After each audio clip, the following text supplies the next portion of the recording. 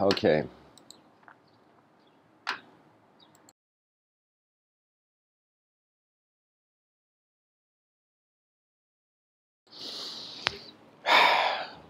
Hello everyone, welcome to today's episode.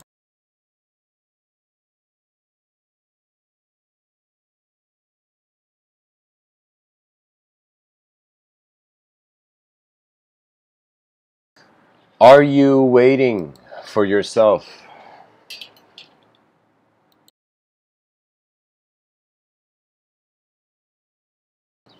A question that doesn't get asked often from the human being.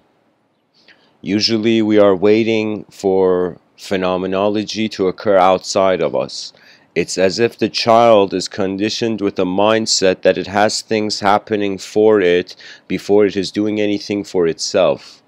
So I feel regardless of how selfish the human being is, the child's psychology is used to the outside moving the inside.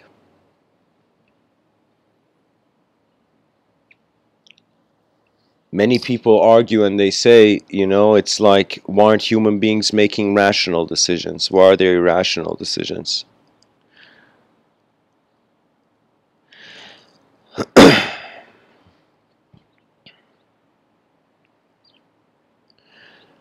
There are some things in life that the more dimensions that are added to it, the less closer you get to. And there are things in life where the less dimensions there are, the more dimensions are taken away, you get closer to.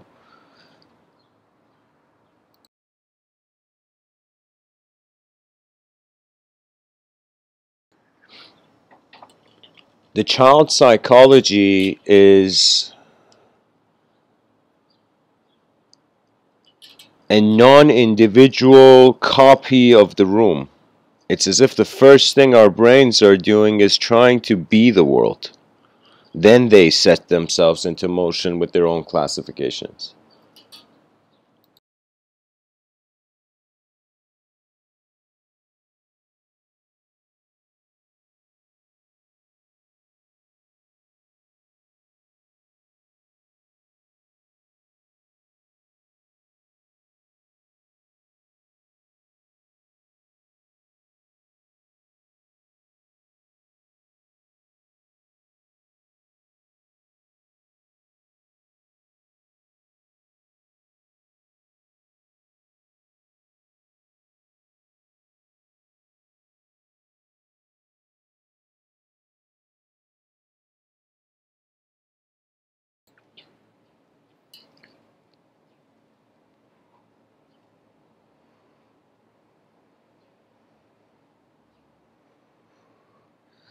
What's fascinating is we are born with physical individualism into this life, but not subjective individualism. We have a separate objective body than our world. Yet the child psychology doesn't know how to discriminate between the world yet. It seems to be a set of processes, natural processes that are unconscious of themselves on some level.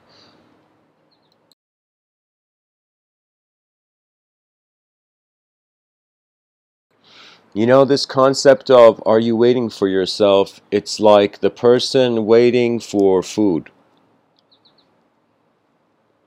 You could imagine all your ancestors, that there came a moment where they noticed that when the food is not coming to them, they have to go after the food.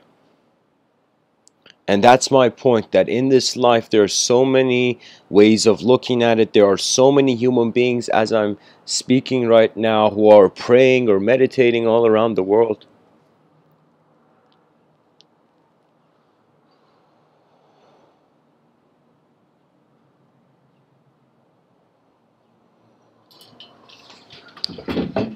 But at the end, you are here.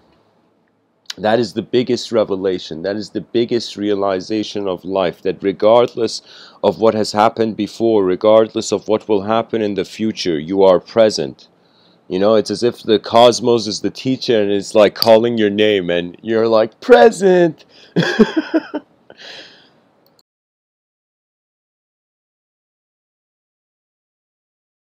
I feel the skill of life is not to be absent for the events that we're living for.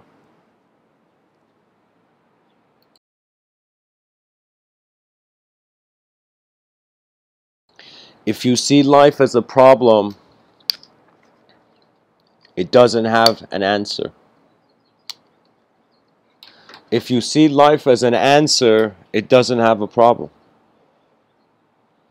All human beings who their attention is directed by other advanced communicators to the here and now,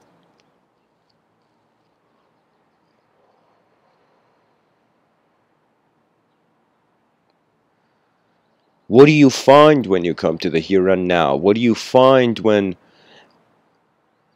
you witness the soul of heaven and earth move in the moment?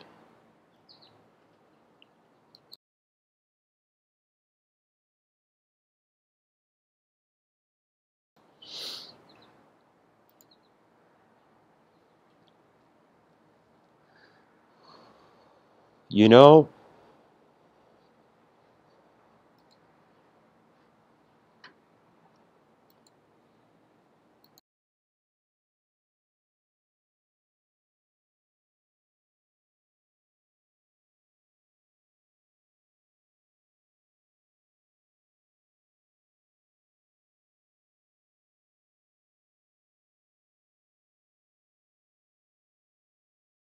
when the child is young, it can try moving an object. Let's say you're a little kid, you're trying to move a TV. It's heavy for you. It's too much for you. And so you have to wait for someone to come and help you move it if you're a young kid. But as you evolve, as you grow in this dimension, you find moments where you have the strength which you did not have in the past. And that's why I'm saying, are you waiting for yourself? That means you might have been a person, let's say you tried the violin.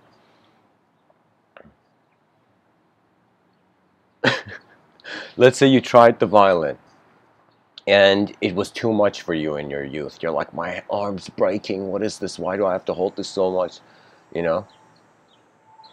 And then you see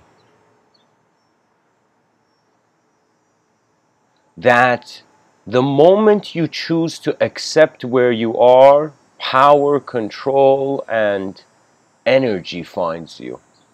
You see, sometimes I feel we don't see a personality to energy. We're like, eat some food and get some energy, man. Get some sleep and have some energy. We don't see a personality to energy. But it could be this playful thing that energy goes where it can evolve. That means we have this note. Think of it this way: we are a complex part of nature.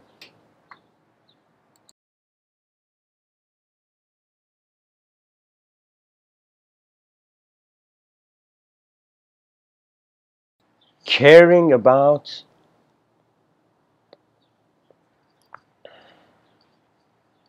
how energy is used. Like we can say we care about energy being used. And so it's wondering if energy cares about how it's being used.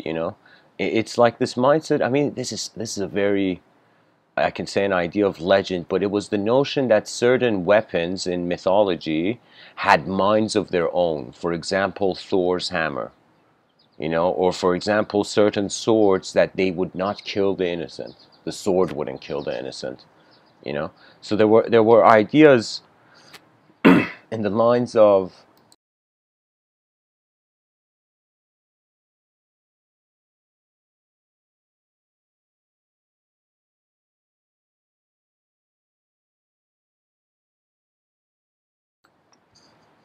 I'm just suggesting that sometimes you may think nature doesn't have a mind.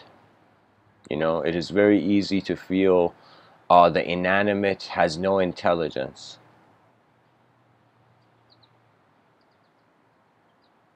It's easy to look at a mountain and see an empty mountain peak.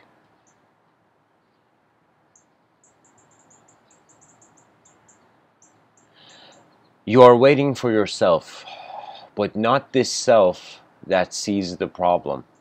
Albert Einstein says You cannot solve a problem from the same level of consciousness that created it. That means any problem you have seen in your life, that's a level of consciousness, as Senior Einstein, as Albert Einstein says. You know, I'm pretty sure Albert Einstein had a moment in his childhood where he wanted to be a bit cooler than he was, and he's like, "My name is Alberto Einstein."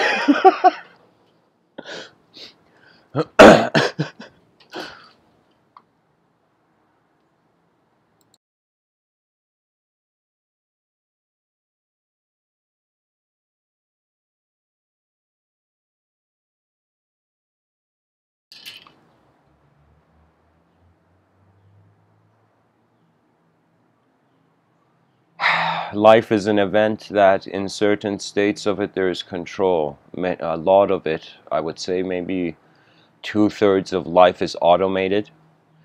You don't think about your heart, you don't think about your internal body, you don't think, I mean, seldom, not everybody, but certain, I don't know, most people, their dreams are automated, their deep sleep is a complete gap.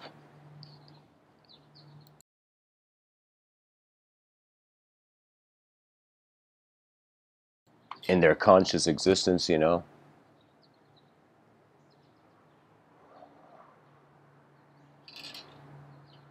And I feel the only way the person, as Lao Tzu says, you gotta let go of the life, you gotta let go of who you are to become who you are meant to. Something in those lines.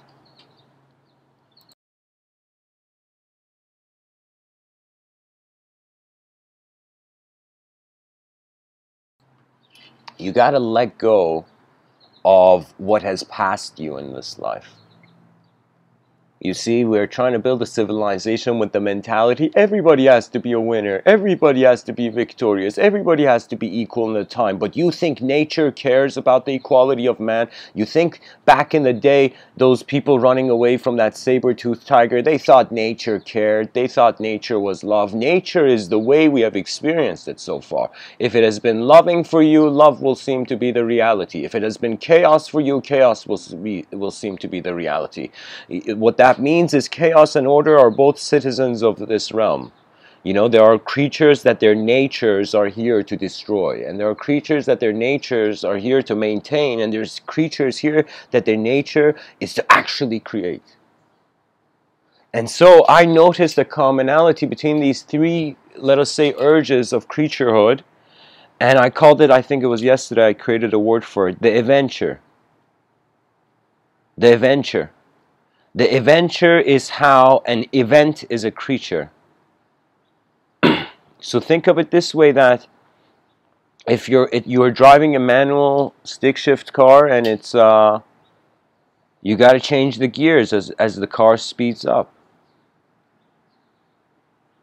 And in this world, as your experiential accumulation advances, it's as if the concept needs to be like, holy shit, the context changed, I got to get my shit straight. So the concept adjusts to the new context, and that's the thing. The context is we're in a changing world.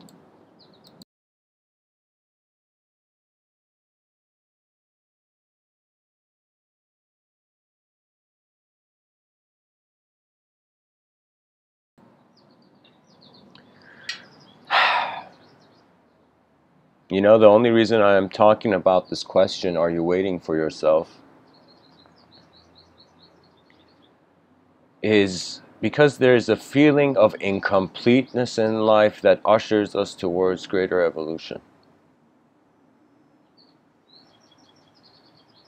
That means the health of the person is all in how much they are convinced by their past self or their future self. If your past self is a better salesman, you lose. Oh, if the past wins in its conviction of your mentality, you lose. You know what that means? Because the past doesn't have unknown variables. Have you noticed? It may have certain moments where you were like, what happened there? But I mean, the past is past. It is accepted. It's data that has entered the system, and like a rock thrown in an aquarium, the rock goes slowly to the bottom of the aquarium. You know, so the past is experiences that have come to the edge of the containment of the psyche. Now, what is the future, though? The future is the new. It has always been the new. Revelation is another word for the new.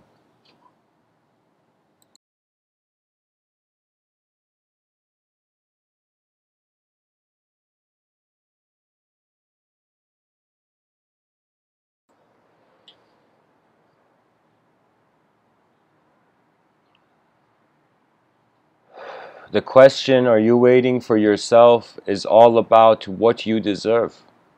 And there's two views. There's a view where you, as the world, you're looking, every human being's like this, I find, where they are wondering about their value as if from the collective self, and from the impersonal self, let's say, and the personal self.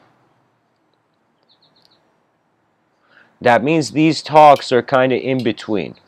There are certain things that I could give as many talks, but I would not say. You know, they go more into the personal dimension. But there are certain things that are open to the impersonal. And life is a combination of both. You're never just you. You're also simultaneously the event in the world that is influencing you. The event of your environment. For me, I chose this picture, guys, because this girl is paddling in unknown waters. And in the middle of night, she has noticed a glow. She has noticed the glow of the realm. That means if there was no light, imagine this girl on the boat having no idea there was a creature like that underneath.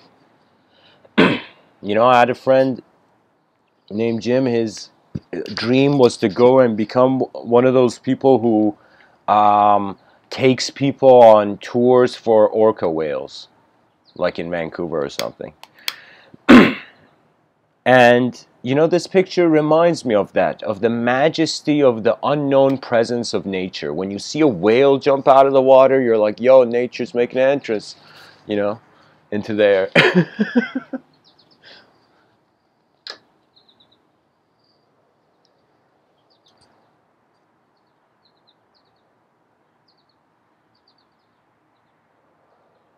You know how, excuse me, guys.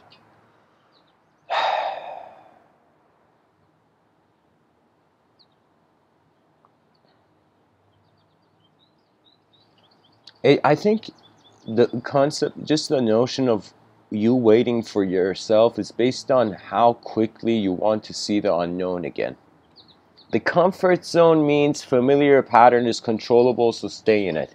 That beyond the comfort zone, you know, it doesn't even have a concept of comfort. Like, what comfort in this life? What comfort can you have in a changing world? The greatest comfort you can have is building. That means there's a level of joy in this life that if the human being wakes up and contributes to something being made, their psychology subconsciously is looking at the engine of creation, you know? There's moments in these talks where sometimes I just become quiet and I just close my eyes and I write the inner realms. The inner realms are an event. When you notice that this life on one side of the coin, it's like this meaningless set of atoms moving in the middle of nowhere, but on the other side of the coin, it is a movement where its significance is not necessarily in the effect, because the moment we divide the world into cause and effect, we can have a different value on the cause and the effect, you know? That means then the game becomes, is it a if it becomes a known cause and an unknown effect, or an unknown cause and a known effect, for us it's hilarious when we look at when we look at the past, but like, we don't know, it's too far back, you know, and when we look at the future, we don't know, it's too far, you know, forward. So man is left no choice. If you're a temporary creature, this life will seem like a simulation. How could it not? How could, in a changing world, identification with a certain shape not lead to transformation? Everything leads to transformation.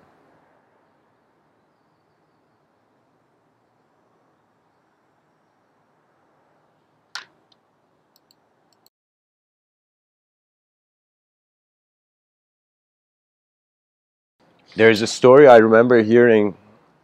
I think it's a story my grandmother told me. It's this in the story. There's a man, this mountain climber.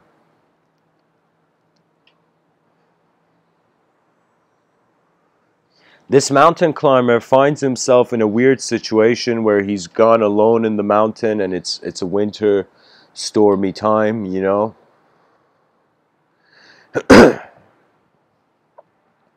And what happens is he finds himself falling like one of those things that one of his clips like on the mountain, you know, get loose. The guy's just hanging to a rope. He looks underneath him, pitch black abyss. So imagine you're a mountain climber in a stormy, cold winter night, and you're hanging from a rope, and there's nothing you can do. And when you look underneath you, it's complete darkness, as if you're in outer space. You can't see underneath you. So the story goes that a voice suddenly, the logos or the divine or the creator or whatnot, some voice comes to this guy. The way my grandmother was saying it at the time was like God comes to this guy and says, like, the guy seeks help or something, and the help comes from this voice comes as a help, and the voice says, "Let go, cut the rope." And the guy looks down and he sees it's pitch black and he's like, "I don't want to die." And he says, "No." And the voice says, "Trust, cut the rope."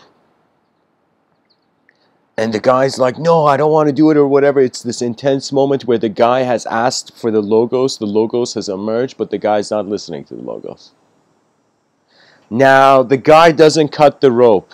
The voice is, I don't know, it's in one level, there's the argument about the logos is that the voice is always there, we don't hear it, or the voice comes and goes.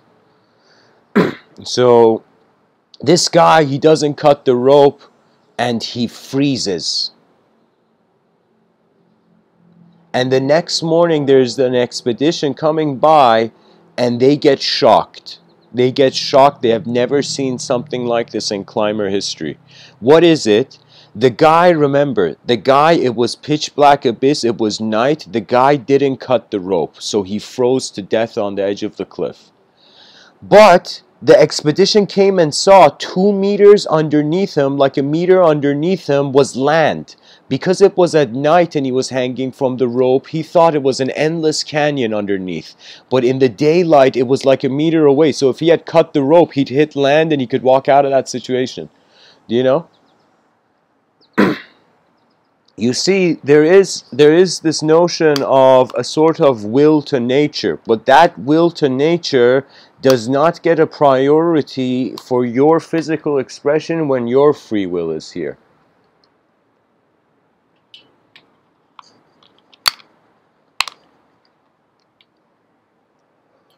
So in that story, the mountain climber had to just cut, had to just trust the moment to have its levels advance. But because he didn't trust the moment, he froze. Literally. So, so it's, I mean, at the same time, it's very questionable why a person would alone go.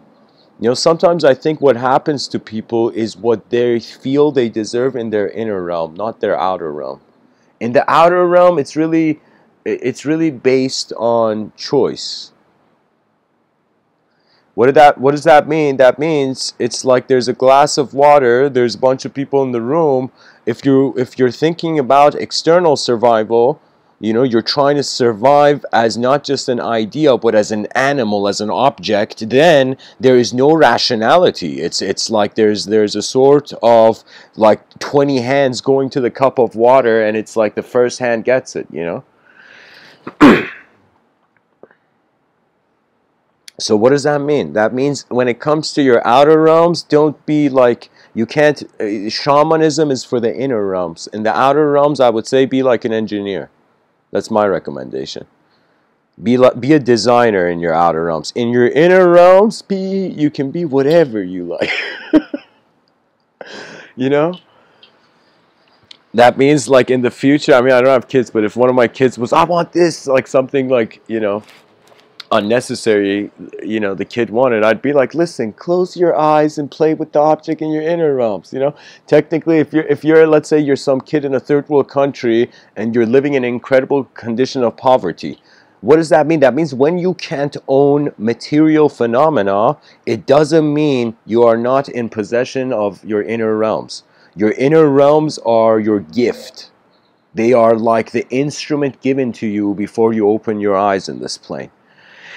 There's this notion that human beings, it was strange, certain metaphysical circles, this conversation arose, and it took me a while to contemplate it. It was this strange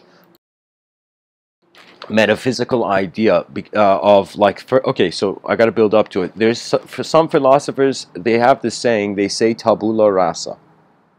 Tabula rasa means a blank slate. What does that mean? That means back in the day, philosophers, if they wanted a notebook, they'd have to find a chunk of stone and carve all day like a letter on it.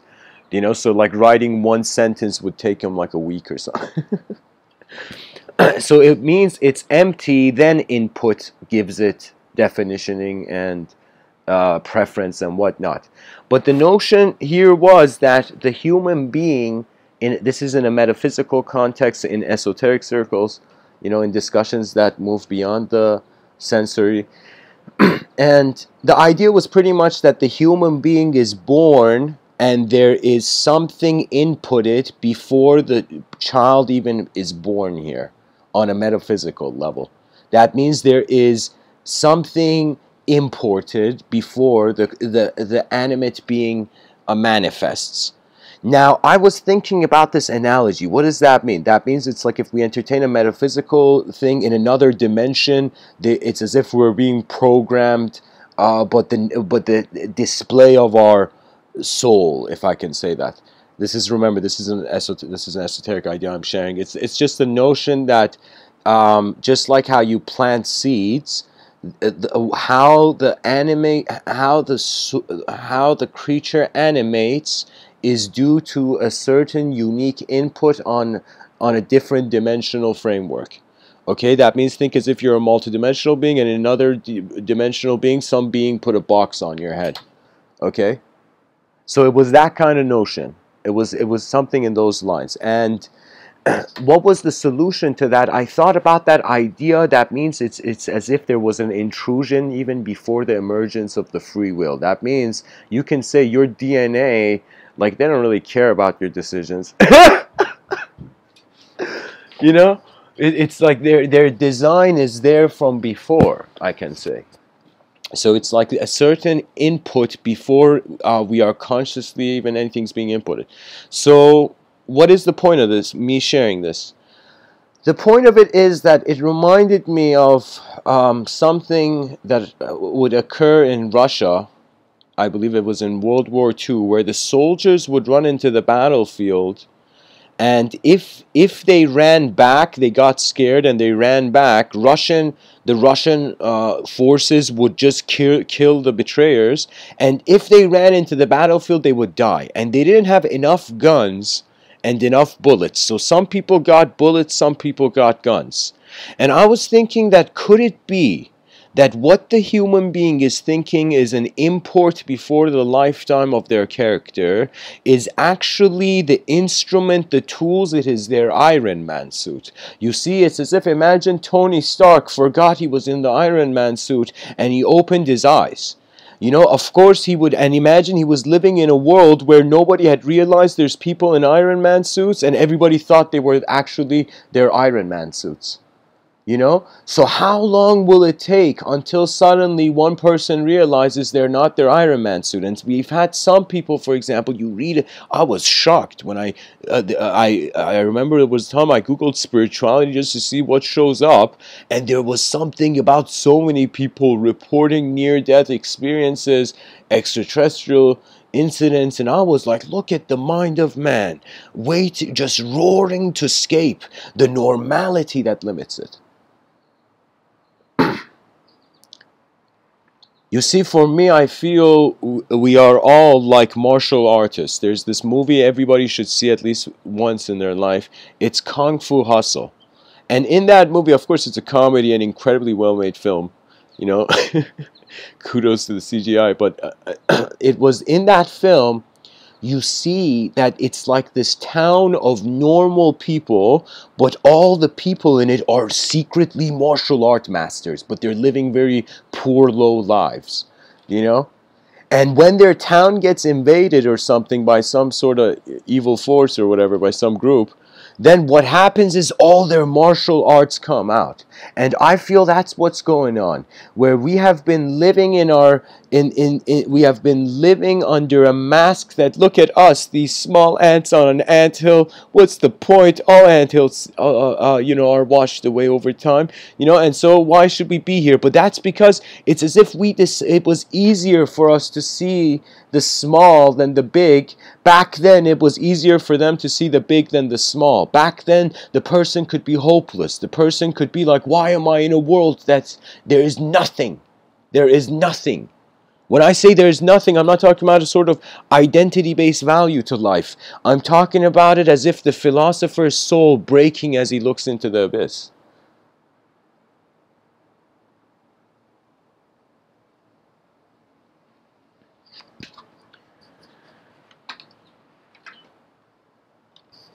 In this life, we are waiting for our own internal authorization. Your internal authorization will be locked until you care for the outside that has led the inside. Because we're not, the notion, just the idea of selfishness means it's not a materialistic idea. Just take that in. That we're like, selfish people are, ruining this world. But what is selfishness? It is how the non-existential or the non-physical is dictating the physical. It's like a person who hasn't worked, but they believe they're the king of the universe. The universe is going to be like, hey, give me my crown back.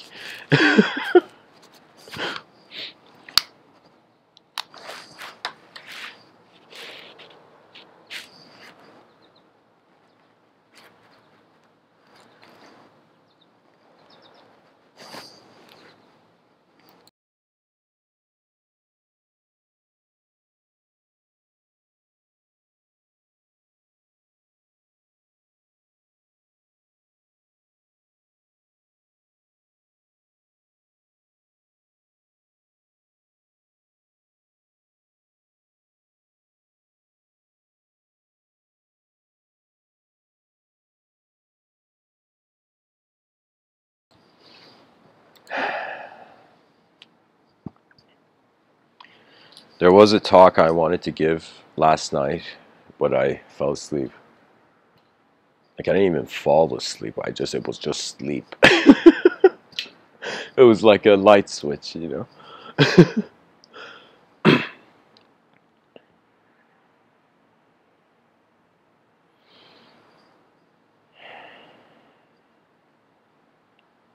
Do we live for the world? Do we live for ourselves? Do we live for the world where the self arises from? Do we live for the self that the stories of the world arise from?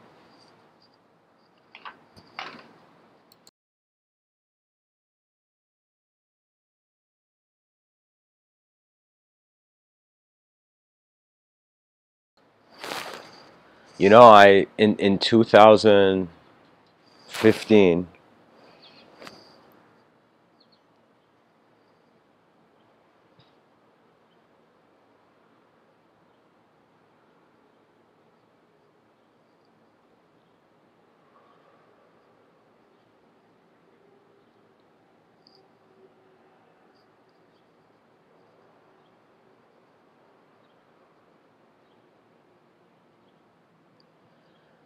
let me say it like this. I feel 2014, even up to this moment, it hasn't been constant, but 2014 to 15, those 2 years were the liveliest moments of my life. At the same time, it was an exciting moment of my life. The day these talks were born.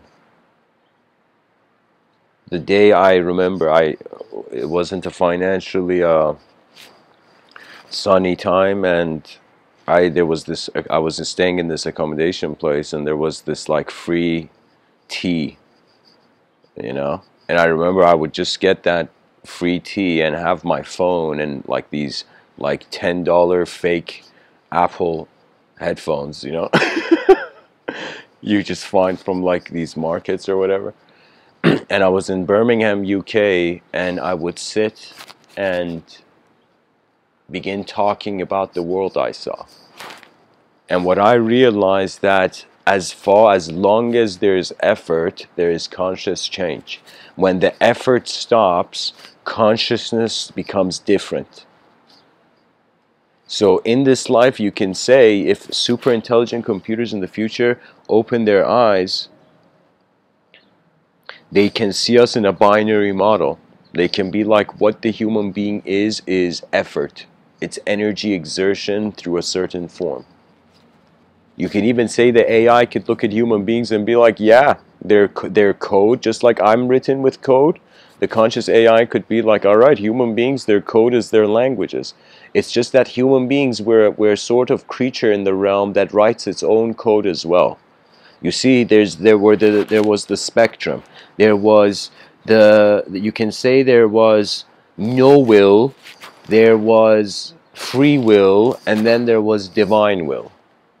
Now, no will meant that there is no you. There hasn't emerged an individual container for the meanings or the images or the senses of life yet. Then, when there's free will, this is the phase we're in now. We all have free will right now, but our free will isn't absolute. Like, we can't just shapeshift into, like, a totally different kind of creature. Do you see what I mean? We're at a level where we have our free will is in regards to mobility, or the free will behind your eyes is in how your attention is the mobility. Behind your eyes, you move as attention. In front of your eyes, you move as what's in the attention.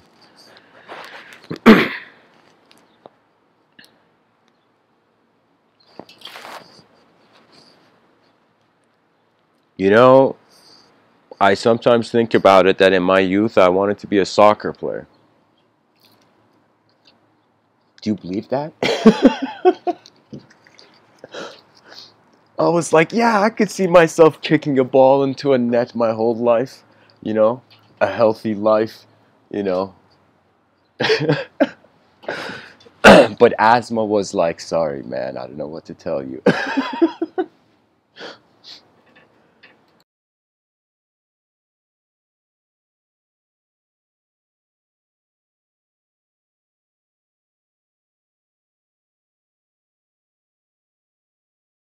There is no secret ingredient. That's the point of this episode, dear listeners. The only motivation, the self-help industry, it's missed the target. Every industry on this planet attempting to share something about truth has missed the target. The only way that a human being, Mr. Within, finds in this plane of existence, if you want to really know what truth is looking in the mirror. Or let me tell you what truth is. Truth is buying a candle, lighting it in a dark room, and watching it melt. That is truth.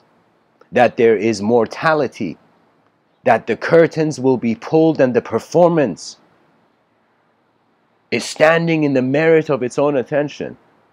What did you see? What stones did you leave unturned? Because there's moments in life that, yeah, granted, you can let the human idea play with it as much as you want. You can prioritize that people are creatures, and it's like, well, all the Martin Luther Kings and Gandhis of the world have been doing. They're like, holy shit, we're tourists and manifestation. Let's make the ride a bit more pleasant. And Mr. Within is saying we shouldn't just make the ride pleasant. We should make it advance. We should have a civilization that fascinates us. Not a civilization that we can't look at any longer. Cruelty is mud in the temple. Muddy shoes walking in the temple, and how dare you? You see, there's a giant of chaos. There's like the good person, and suddenly a chaotic monster arises. But then there is the chaotic There is the shadow which suddenly sees the dawn walking into the room.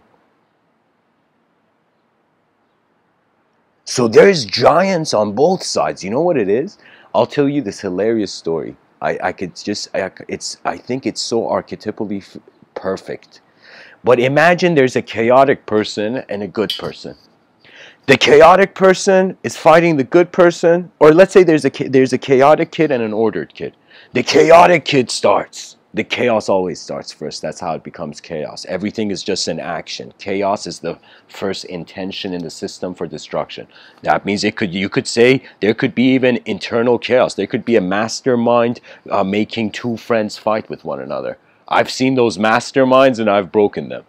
Or not broken them, but I've taken their attention away. Here's the thing: everything is attention in this life. You realize this, you will live easily. Not easily, but you will notice how complexity and simplicity are rhythmic. That means, believe it or not, if you don't feel like a fool, you don't feel like you can know.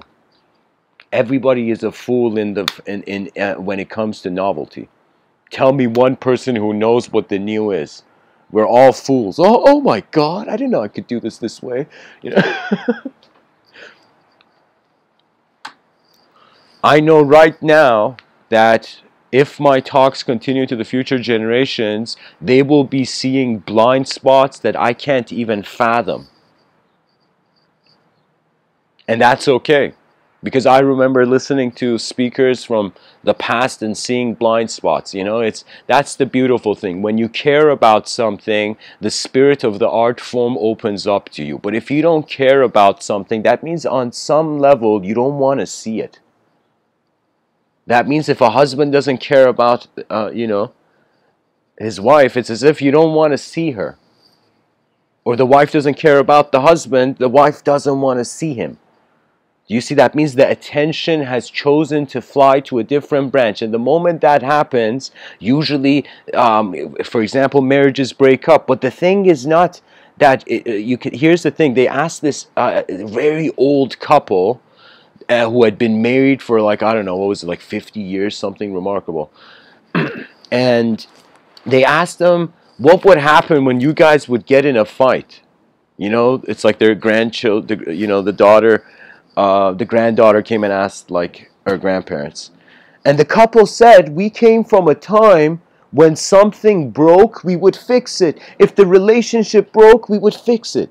There wasn't that much convenience, so people had stronger characters. But there's something proportionate here, that the more it becomes convenient to leave, the less you care for your performance.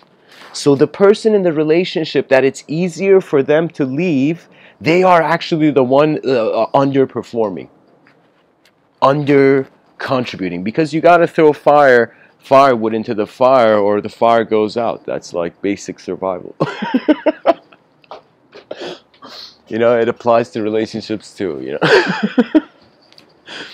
I'm known as a person who, I don't know how sometimes my friends are my friends, honestly.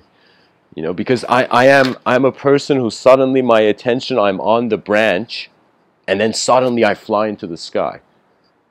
There's moments where there's an intense emergence of being okay with a lot of communication in the room, and then there's moments where I need to just fly out of the atmosphere and breathe a little, as a non-dual moment, and then fly back to continue the work of eons. That what is evolution? It is the universe tired of it being asleep. It is a universe that is waking up. For what choice does it have? That's the whole point of change. That's the cool thing about this life. On some level, yeah, change is definitely a freaky notion because we're temporary beings and there's death, of course. The candle wax melts, the biological candle wax melts, and the candle flame has its mysteries.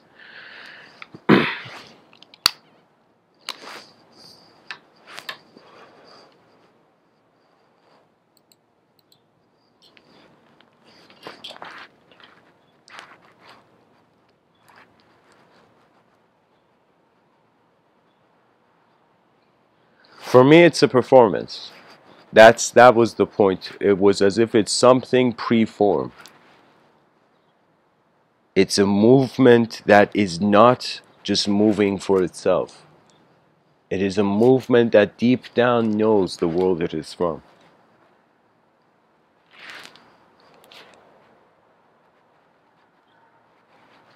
And it's all about conscious piloting. And you know, there's rhythms everywhere.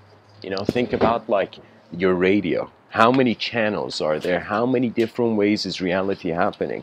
We all know that you can put an object somewhere in front of you and you can observe it from different angles. You could look at, you could literally spin around the object, rotate around the object, or you could hold the object in your hand and move it in different ways. This same sort of multidimensional access to objective perception is accessible to the inner realms and the subjective realm. And the only way it happens is if the person actually cares to know what's going on before the lifetime. You know, this. I mean, here's the thing: we're piloting. We've piloted into manifestation, and we're going to pilot out of you. You know, so the most important thing is to land the plane before the pilot exits the plane of existence. That's the whole point, I feel, of the Mahasamadhi gaze. That you realize this life is existence being blissfully conscious.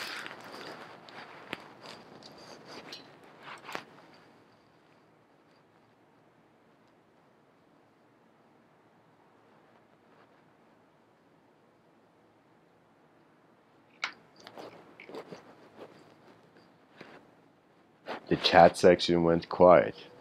I've either said something so wrong or so right.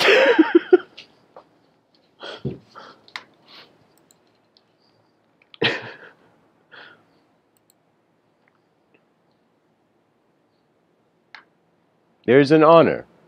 Every person has to honor the inner experiencer and honor the outer existence. It's easy. After you do that, then you start hearing the voice of your realm. When you hear the voice of your realm, responsibility becomes divine. There's a quote that I can't tell you. Ever since this quote, I am so happy this quote existed because it saved me. This quote saved me from a suffering of the past into the service of the future. The quote was into the joy of the future. The quote was, I slept, it was by Rabindranath Tagore, this Indian polymath who Einstein went to visit. He's like, holy shit, let's go see what this guy is. You know? And Rabindranath Tagore, he says, let me see if I can find a picture for you guys. Let me see. Tagore, Einstein. Let's see if Alberto met Tagorio.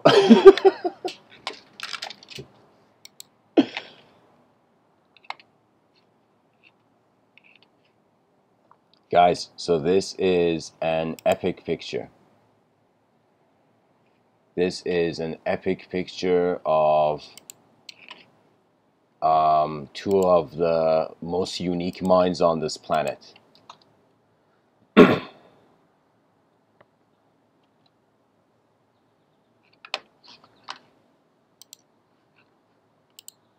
Einstein looks a bit uncomfortable in the picture, but whatever.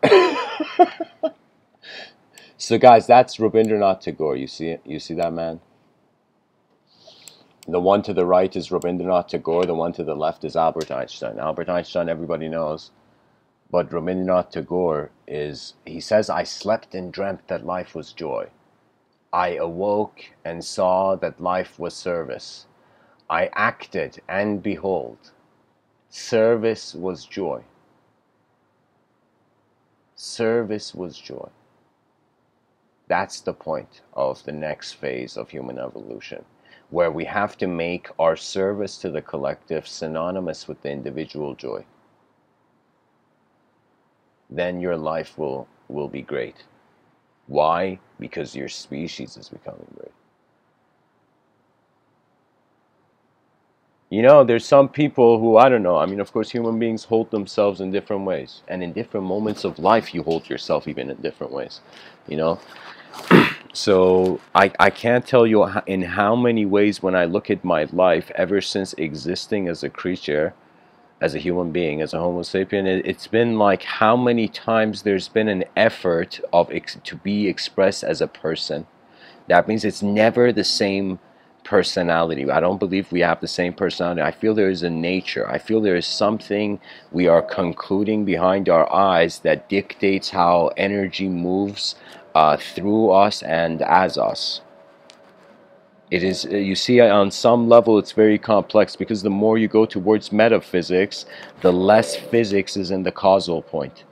And the more you go towards physics, the less metaphysics is in the causal point. So that means when you look at life as just matter, you're like, there's no mind here, it's just atoms. We're electrons hallucinating humanhood, you know, on a complex level. You know, it's as if our personalities are a mirage in an atomic universe, you know. And then from another angle, if you had metaphysics in the causal point, it would be as if mind is moving matter. So we would feel we are an unknown space moving known particles within itself. This wallpaper picture, that feeling, just the fact that you can see this girl's hand in the water trying to touch the unknown, is the remarkable thing. This is the hope of the future, this picture. I don't know who drew it, but whoever drew this, if anybody finds the artist, please write his name in the comment section so I could share his work, because this picture is technically divine. This is a divine picture. This is a moment in life where no other moment needs to be added in comparison to it to give it a value. That's the thing. That's when you know you found a good moment in life, where the moment is complete before needing anything else. You know, it's as if it's like happiness can be unconditional. I remember saying this to my grandparents, that you don't need a reason to be happy. You can actually very irrationally be happy.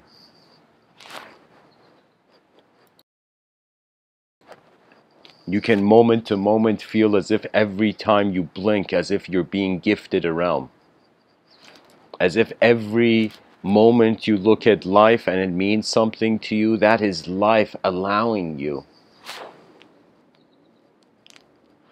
And our inner realms are so sensitive, and our inner realms are designed to assist us as we get older and older here in this realm. The inner realms are like the backup person. The inner realms are a level of being a person that is not conditional to the physical movement. So there's a way where we're moving as a physical person, as a physical being throughout the day, and there's moments where, as we're physically moving, we're thinking, and that thinking, or let me say it, that thought set in motion or noticed in motion is. I'm saying that the mind, it can move even if your body doesn't move. You can sit still and you can move as mind. But the precondition, the way the universe has meaning though is different. I have moved as my attention mostly. I mean, I would say, here's the thing. I would hear some people. This was years ago. I would hear some people say their attention could leave their body and go anywhere. And I was like, then why are you sticking around here?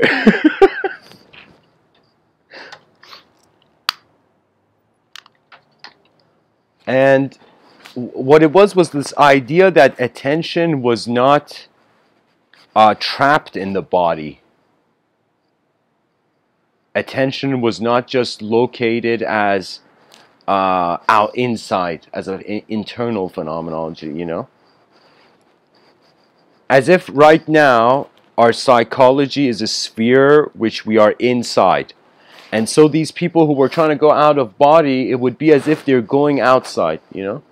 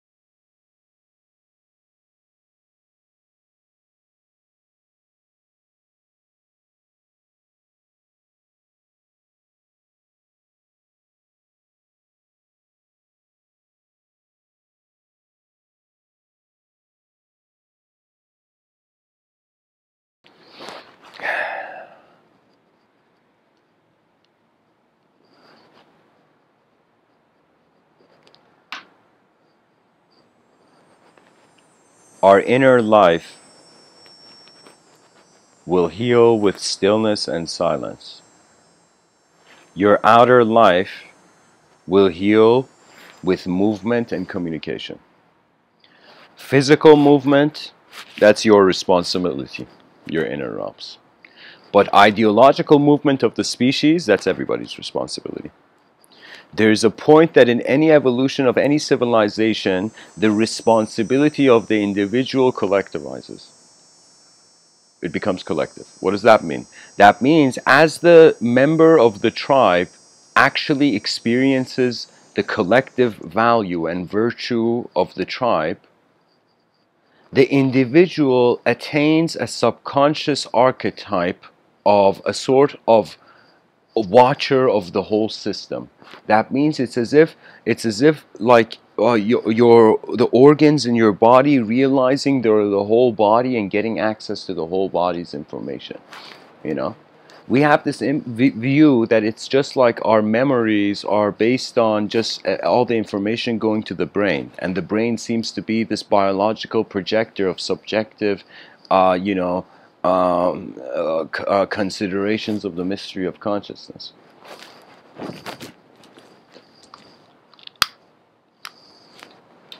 For me, it's if we choose to see it random, then we can't build an ordered civilization. That's the danger of materialism.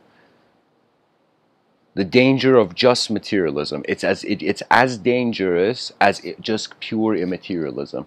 The reason these are dangerous is because life is like a surfboard where you're on, or like a boat where you gotta paddle in balance to the environment. There's sometimes views on victory. There's some generals which are new to the battlefield and they think victory is right away. It's like, I want it now. It's as if success is an item in a store. You just pick it up and you're like, okay, I got success. You know, I just attained success from the store with the receipt. So you see, that success is weak. The weak man's success wants to be instantaneous.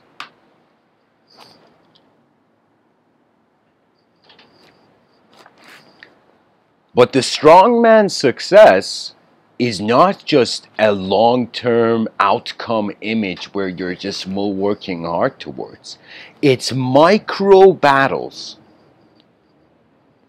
that allow you to suddenly, after a while, look at how you've been doing in the war and then consider victory. So there is the noob's victory, which they want to get into paradise. And then there is the sort of victory, I would say, of the master tactician that understands that there are sequences of events, that if you saw success as an outcome and an outcome as a conclusion or an event, you would see that an event made of micro events. So I would say human beings should pay attention. How you live is creating the memory of for your future self. How you live now is how you're going to remember yourself in the future. So for me, it's like a Tetris game, where how we live in the present moment, it's being like the Tetris pieces on how our psychology emerges in the future. This is why there's a level of mindfulness which is personal, and there's a level of mindfulness which is impersonal. You're aware of how you are a person, and you're aware of how your world is also emergent beyond personality. Oh my God.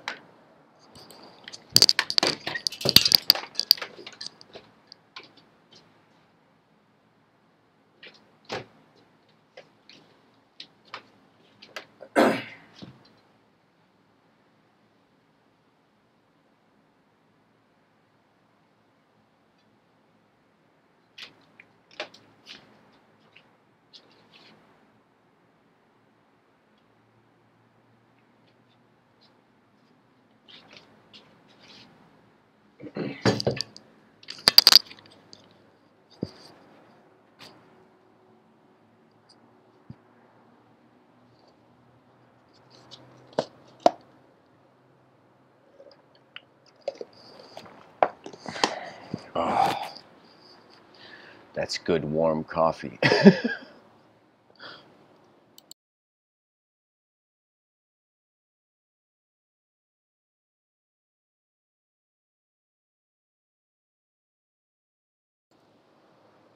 I'm just wondering about the responsibility of the neo-human being. Right now, we're Homo sapiens. I would say we are evolving into neo-sapiens.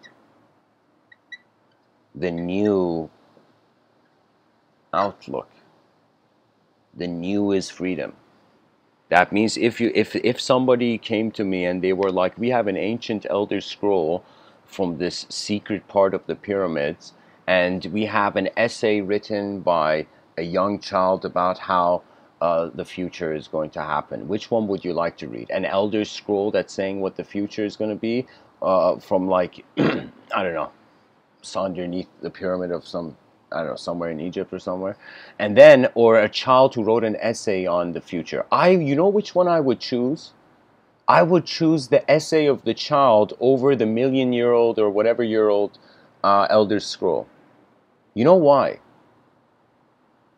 Because the child is the new update. That means the guy who wrote the Elder Scroll would also want to read this kid's essay. That's my point. That we are always attempting our sort of a subconsciously immortality, you know?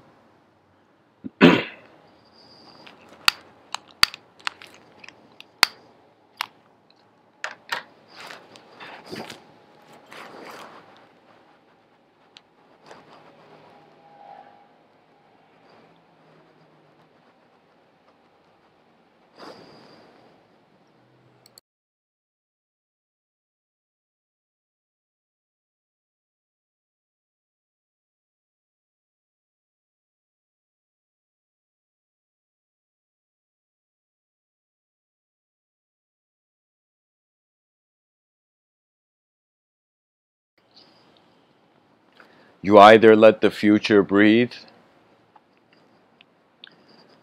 or you let the past suffocate you. What else can you do? What really free will means is that we are observers before we are evaluations of humanhood. We are watching the world simultaneously, even ourself in the world happen. You are like a science project you've set, you can get feedback from, you know, like human living is like you're conducting an experiment, but you're getting its result instantaneously. You know, think of like the scientists, you know, building the Hadron Collider, and they're like, finally, we can do something now, you know, smash particles together at a very high speed with the potential of black holes, you know.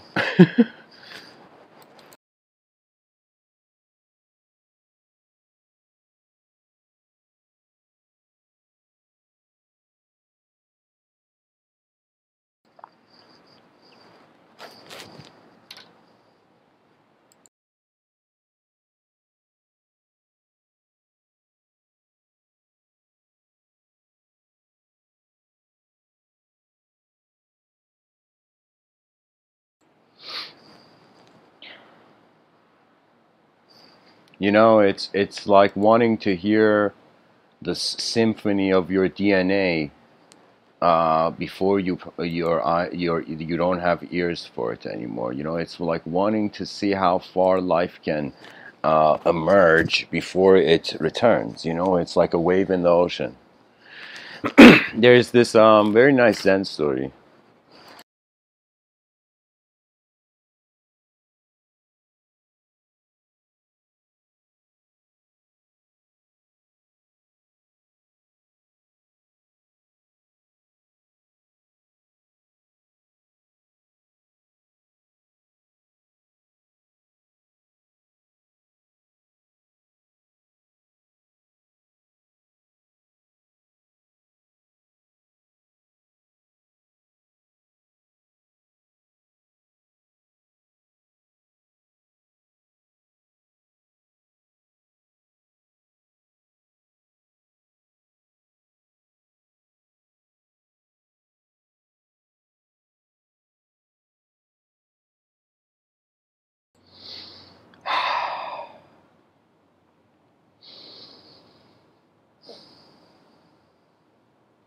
This kid This guy, back in the day, he hears that there's this liberated, enlightened sage, Zen sage. The guy back in the day, there isn't much to do, and he thinks about the notion of enlightenment being out of this world, and he's like, all right, let's go see. Let's go see what this guy knows. And so he gets an address, and he finds this person at this town, like at the edge of like some mountain or somewhere. He finds like this kind of like monastery, like temple, where there's a sage in it or something.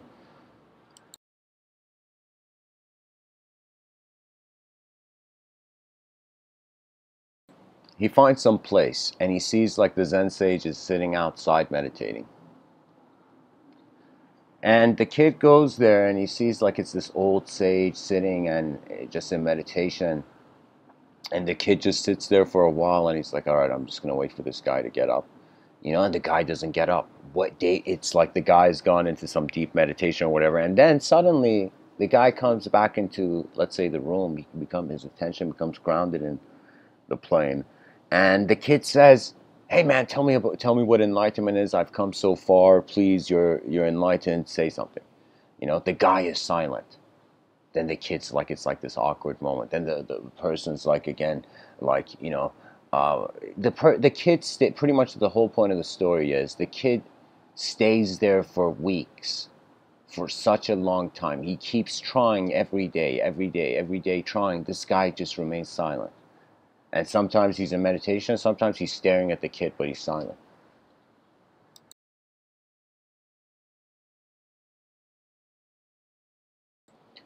What happens is the kid can't take it anymore. He's like, what is this? I've been here, I've asked so many times. You don't know anything, or you would have said it by now. And the guy leaves. The kid gets angry, he's rude, says something rude, and he leaves.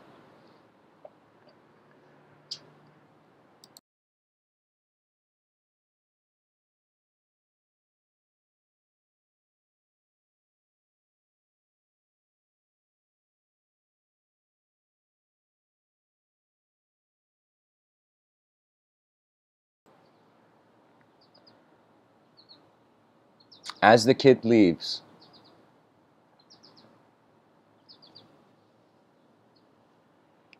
he's reaching the edge of town, and he suddenly gets this feeling like, damn, this guy probably knows something. How's it possible for him to be this quiet? And he feels it was rude or something. Something happens. It's like, anyways, he feels like just going back, and he goes back. He goes back there, and he's given up. He's given up looking for anything, and he sits there. And sorry, he goes there as he's getting to the porch to go and sit. The guy looks at him and for the first time speaks. And the guy says, why this ceaseless coming and going? And the story has it the kid attains nirvana. That's what I mean by, are you waiting for yourself? Why this ceaseless coming and going? That means it's like, if you want an outer realm expression, decisions have to be firm in the inner realms. If you want an inner realm expression, you can be very more calm. And the inner realms, the more playful I've been with the inner realms, the more I've actually had seen a sort of efficient karmic utility of them.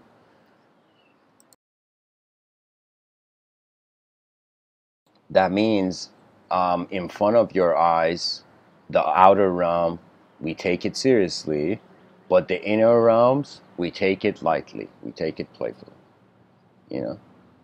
This is why for me, and when I say playfully, it doesn't mean dishonestly or carelessly or foolishly. It just means you have allowed yourself the moment. You have allowed yourself to be okay regardless of any condition. It is the nature of the mind. It has accepted itself before it can even be itself. So if that's just remembered, then it's all good and dandy.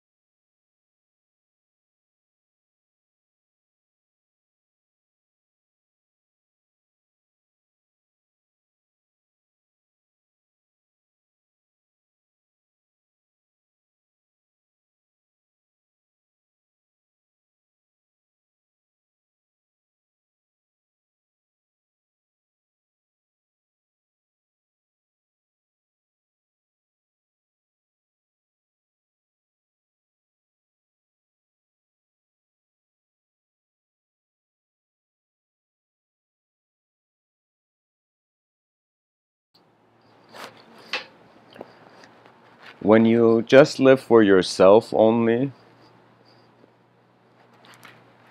there's more speed.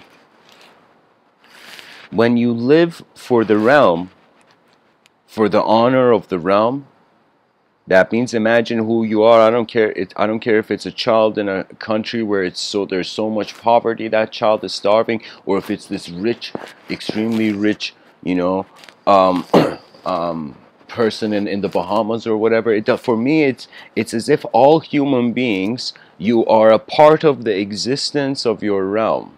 Now, your intelligence is how much you can see beyond yourself and recognize that the event, the world, has a story, but we are the ones to write it. So it's strange. We want to act like good people, but then we don't want to be clones, you know? We want to build a creative civilization, but we don't want to forget our archaic values, you know? We want to be ahead of our time, but we're not willing to change our views on time. Do you see?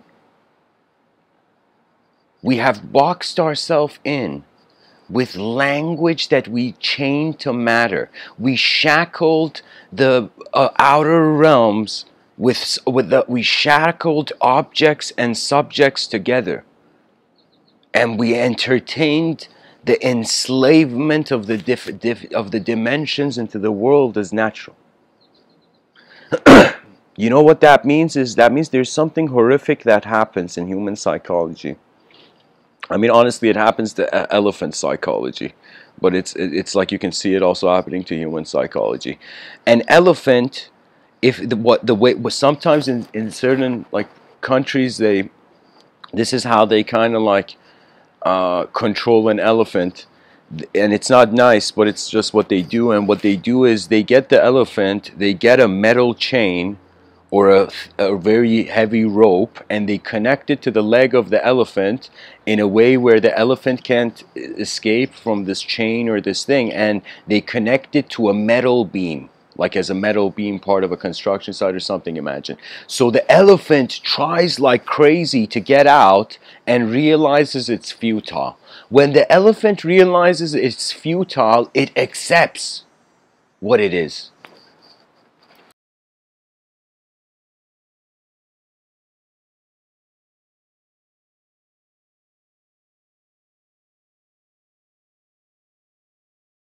Then check this out. After the elephant's like, okay, anytime there's something connected to my leg, I can't get out.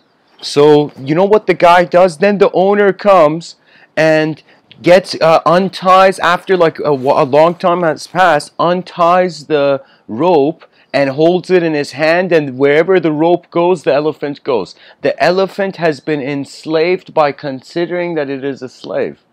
And then the picture was so next level. You know what the next thing is? The elephant is, the rope is connected to a plastic chair.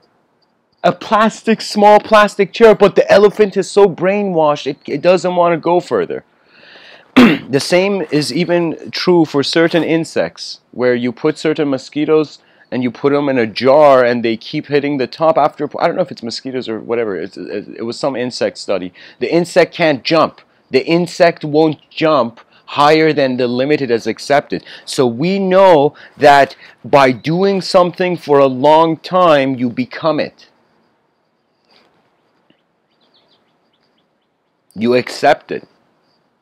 So waiting for yourself is sometimes means that it's the same way you have moments in life where you're accepting things. I think it's also natural and okay to have moments where you don't accept things, but not in regards to a physical consequence of war. Not violence. Violence is always stupid. Like Isaac Asimov has this incredible quote, this sci-fi writer and scientist, an incredible speaker. He says, violence is the last refuge of the incompetent. Anybody who's violent, they were not intelligent enough to solve the situation without being violent. That means they were incompetent. That means this is why it's very easy to manipulate those who are violent and animalistic. You just throw the meat and they run there. You know, it's as if they're not observing their realm, so they don't wonder about other potential factors or dimensional angles to the circumstance. You know, that's the issue of being an animal. You shackle yourself to what you're devouring. You know what that means is, that means there is this whole thing, of course, and more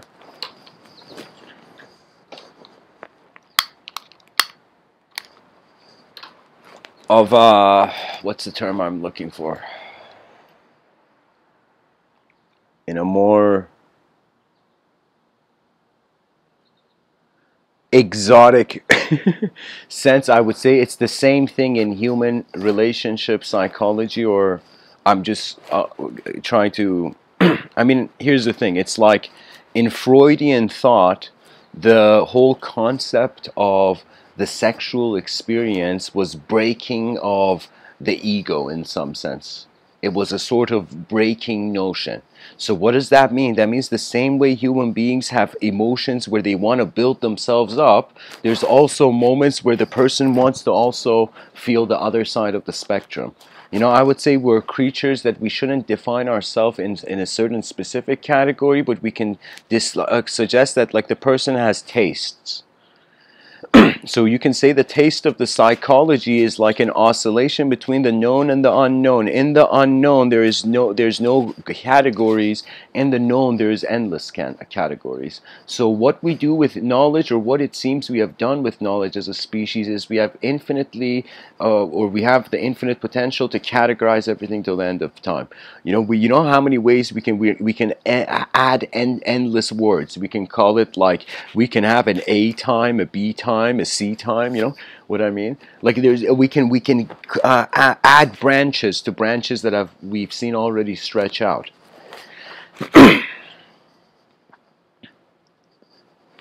It's just, how are you keeping the world, and if you deserved more, what is the emergence process of it? That means, I think it has to do, this is the equation.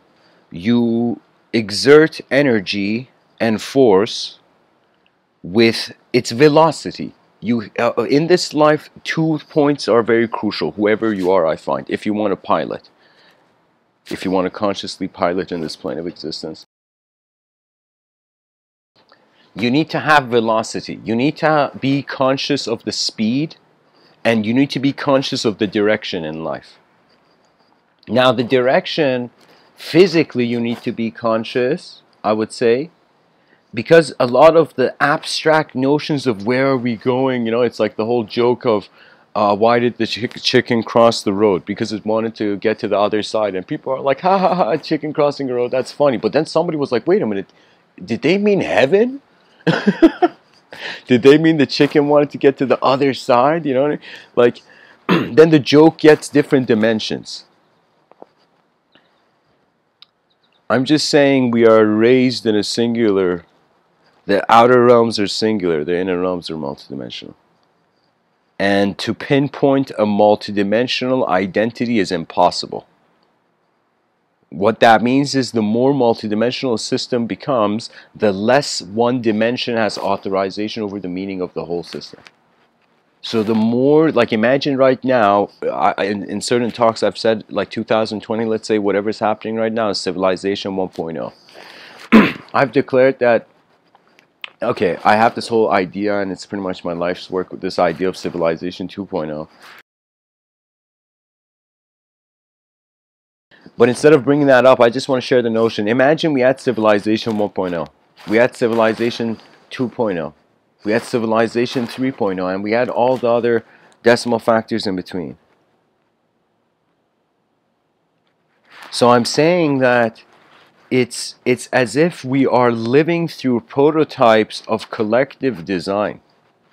And right now, what the internet is allowing us to do is, you could be a person in Japan and suddenly seeing what life in America or Dubai is like.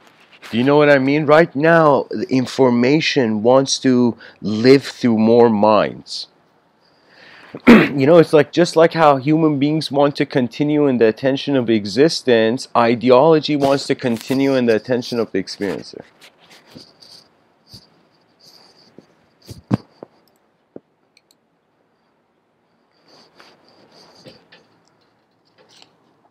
What is life but an effort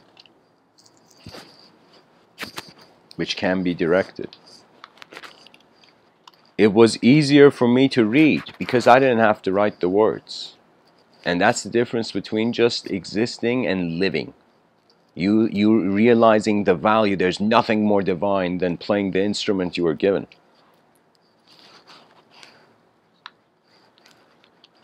And even if this world is an illusion, beauty sees no veils.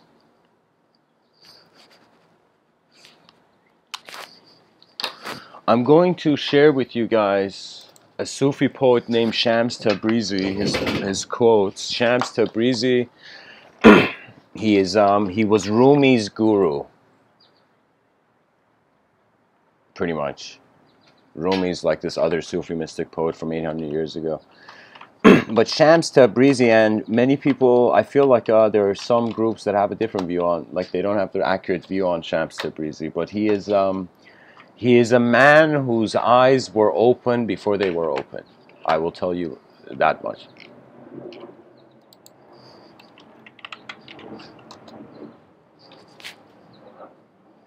There we go.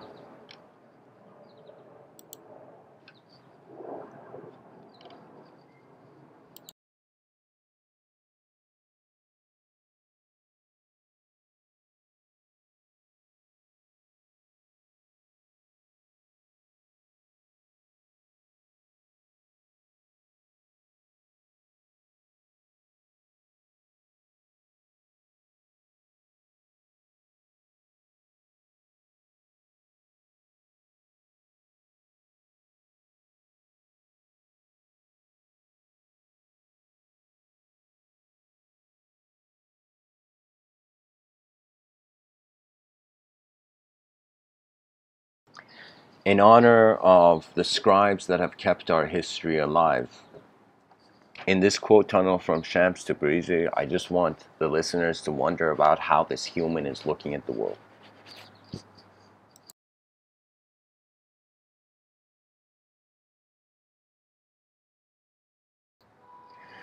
It is never late to ask yourself, am I ready to change my life? Am I ready to change myself? However old we are, whatever we went through, it is always possible to be reborn. If each day is a copy of the last one, what a pity. Every breath is a chance to be reborn. But to be reborn into a new life, you have to die before dying. You have to die before dying. That means the idea of your limitation has to break before you can see the limitless.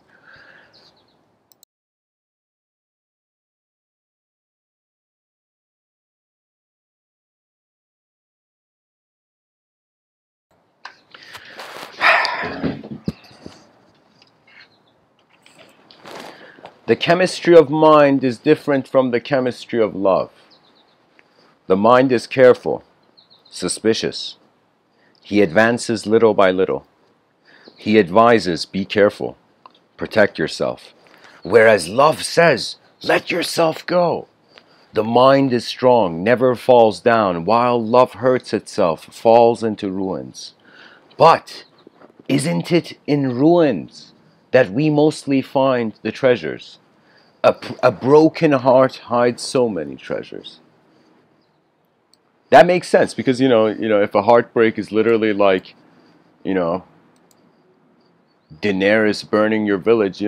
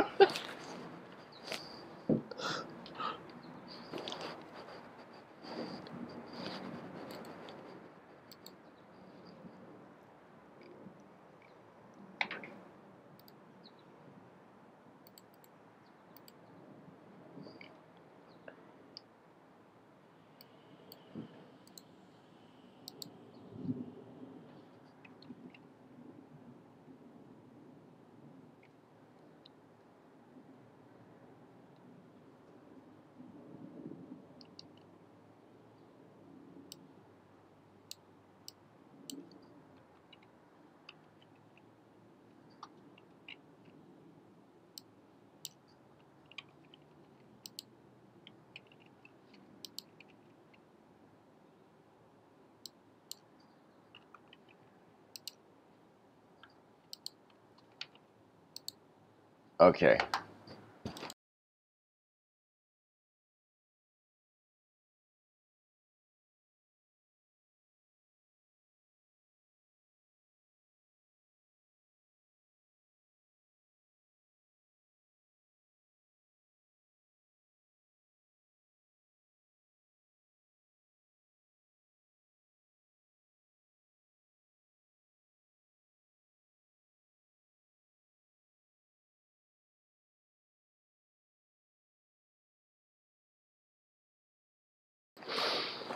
Okay.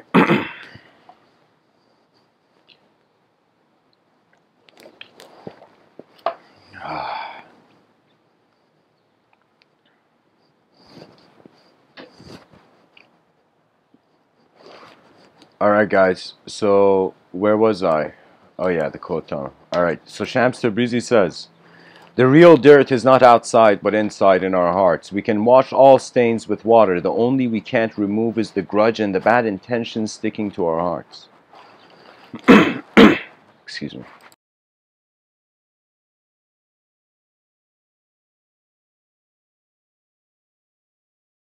Shams Tabrizi says, "Whatever happens in your life, no matter how troubling things might seem, do not enter the neighborhood of despair.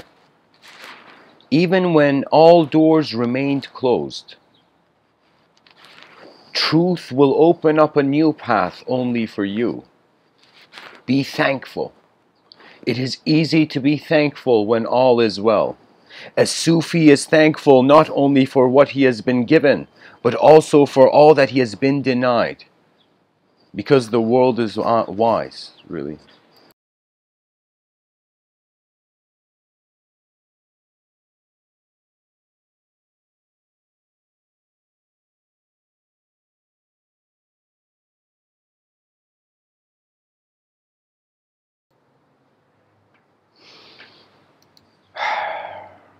Shams Tabrizi says, "There are more fake guides, teachers in the world than stars. The real guide is the one who makes you see your inner beauty, not the one who wants to be admired and followed." Yeah, guys, because let me tell you, in a changing world, what is there to hold on to? Even Alexander the Great, when he passed away, it was the ceremony back in the day was on a boat and his arms were open, and people in town were like, "Yo, why was Alexander's arms open when he was passing away? You know, isn't it traditional to have his arms closed?" And then in Alexander's will, it was written something like in his instructions was like, "Tell the world that I came and I conquered everything, but look at this great conqueror. Even I, as a great conqueror, am leaving empty-handed." And that's the point. When you notice there that we cannot avoid the void, then you learn to laugh in a world that you're only once every day, you know. Because the world has two types of impact. First, it's like a sensory impact, the light's entering your eyes. Then it is a sort of, what does that light mean?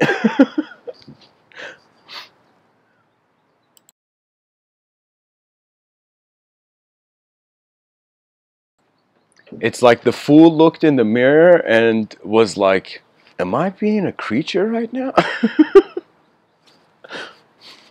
Am I being on a rock in the middle of nowhere right now? Like, what is this? You know? How do we write a letter of complaint to the universal sector? You know?"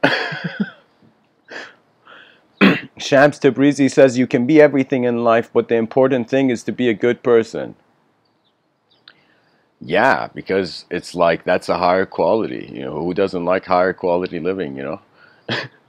Shams Tabrizi says it is pointless trying to know where the way leads. Think only about your first step. The rest will come.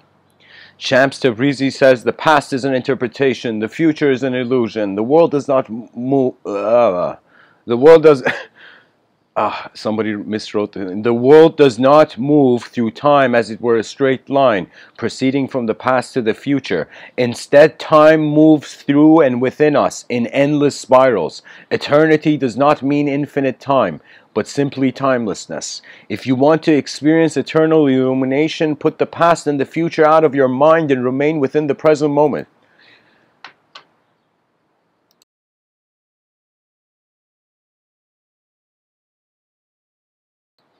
Yeah. that's the point, that it's like there's a whole discrimination between, are we happening to life and the meaning is arising, or is life happening to us and the meaning is arising?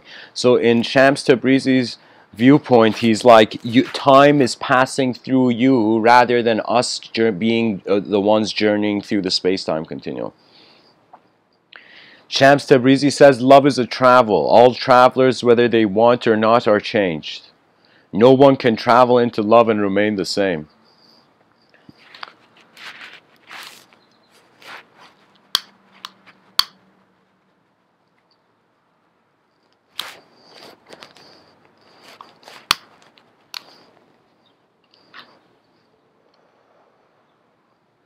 Wow, this next quote is epic, guys. Check this out. Shams Tabrizi says,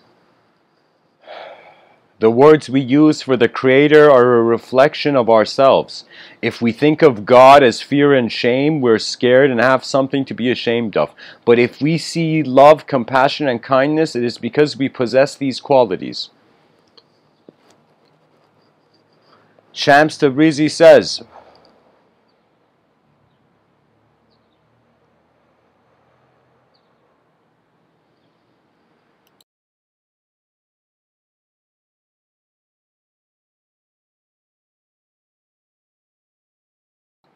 for a new self to be born, hardship is necessary. Just as clay needs to go through intense heat to become strong, love can only perfect it in pain.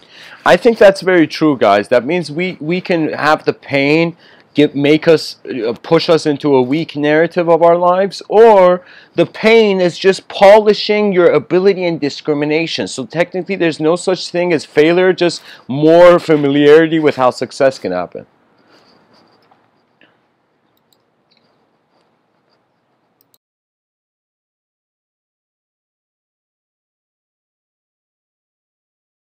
Shams Tabrizi says, remove all the walls and curtains so you can get closer and purely love. You can get closer to pure love, let's say. Have principles, but do not use them to exclude or to judge the others. Stay far from idols, especially from those you made from your own principles. Have a powerful faith, but do not play the powerful.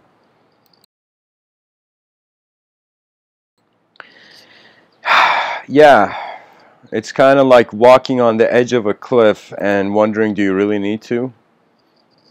Shams Tabrizi says you can study God through everything and everyone in the universe because God is not confined in a mosque, synagogue, or church.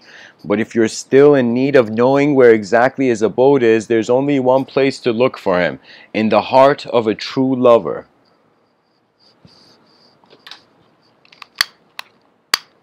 I think that's like a polite way of Shams Tabrizi telling the person, get out of here. He's like, go search for true love, man, but not here. Oh, man. Mysticism is honestly like every system has savage dimensions, by the way. There's no system that's just purely, it can handle intense order without certain, it's like the yin yang symbol.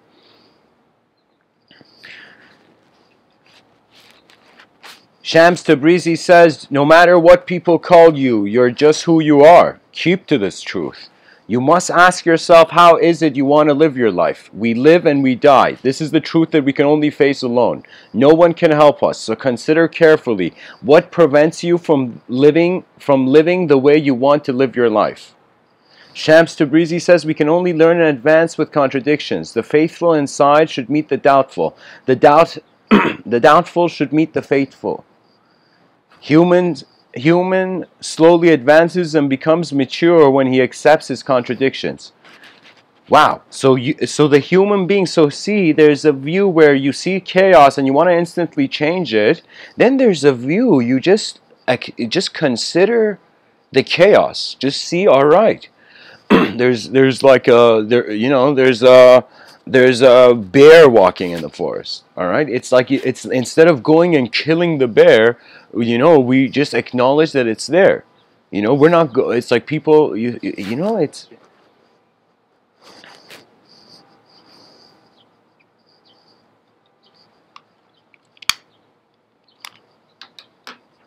I don't know, it's fascinating that when you accept your weakness, there's no way you can feel weak anymore.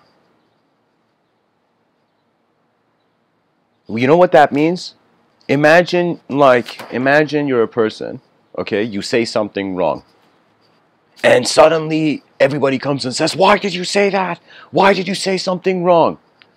And imagine that person being, let's say person A says something wrong, and then a person, all the letters of the alphabet come up to person A and they're like, "Why did you say that?" You know?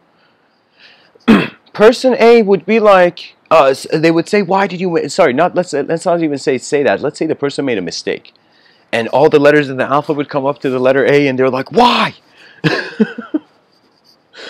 And the letter A says, "Yeah, guys, I made a mistake. I know, sorry, but I know I made a mistake." Then what else can you say to that person? What else can the letters of the alphabet say when the person has accepted what happened?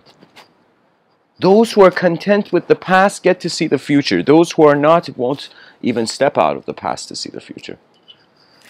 So the past is very quick. Just been there, done that. Just honor your past. Just bow to your life so far and continue on. What else can you do? Shams Tabrizi says, "Be sure that someday you'll praise and thank truth for your unanswered prayers that once you had wept for them." Oh yeah, sometimes it's like some prayers I'm happy they didn't happen, you know. Not, I wouldn't say prayers. I would say it's like people have different.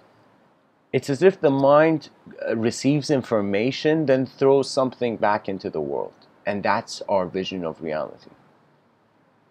It's like a photon enters our eyes and a subject steps out.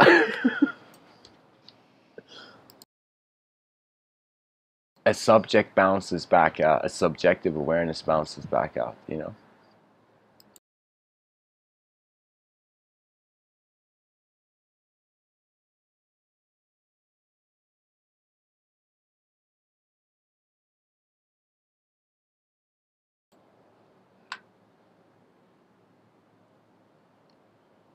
Shams Tabrizi says, "Don't search for heaven and hell in the future. Both are now present. Whenever we manage to love without expectations, calculations, negotiations, we're indeed in heaven. Whenever we fight, hate, we are in hell." A notion that heaven and hell are states of mind. An angry person is their own hell. A compassionate person is their own heaven. I'm not joking. Like, I'm telling you, try this out, guys. Yeah, and if you like, you can try out both ways of it. One way is you try one day where you take nothing from the day. You just give. Anything that happens, like the movie Yes Man, but it's not saying yes, it's just in regards to giving. So if people talk to you, talk to them normally. But if it comes to giving, any moment, any random event in the day that suddenly arises, it's as if the person just one day, 24 hours, they see what it's like to just give. Then imagine 24 hours, the person's like, not take, but just in the sense of just like keeping something. So the whole, I'm trying to say that when you experience different states of your own mind, you get a sense of the motorcycle you're on when you experience it at different speeds and you move it in different directions.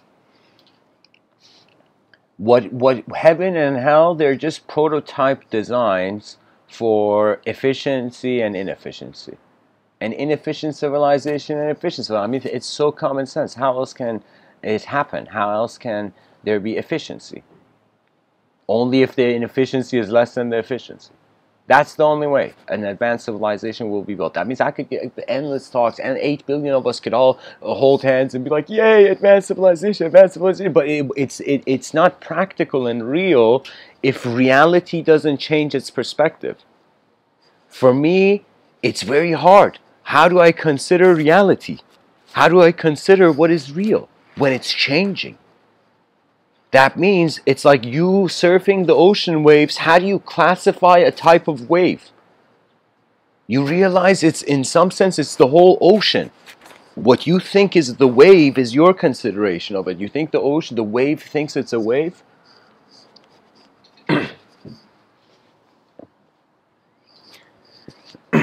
Shams Tabrizi says you have to live with people in hypocrisy for them to stay happy with you. That's old school. Let me tell you why. Because now, here's the thing. Because there was less an ability to add dimensions. You can say the alphabet was limited 800 years ago.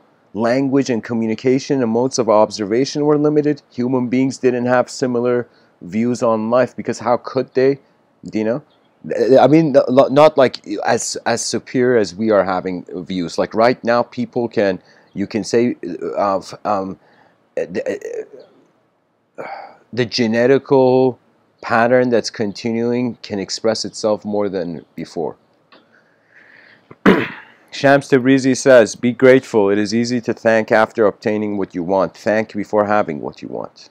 That's the secret. I don't know, like what all these law of attraction people are doing, like robots saying sentences in the mirror, even though that's, I don't know, maybe that's a strategy for you, but I'm telling you, it's about being real, and recognizing that there is a temporary component to life. So you snap out of your own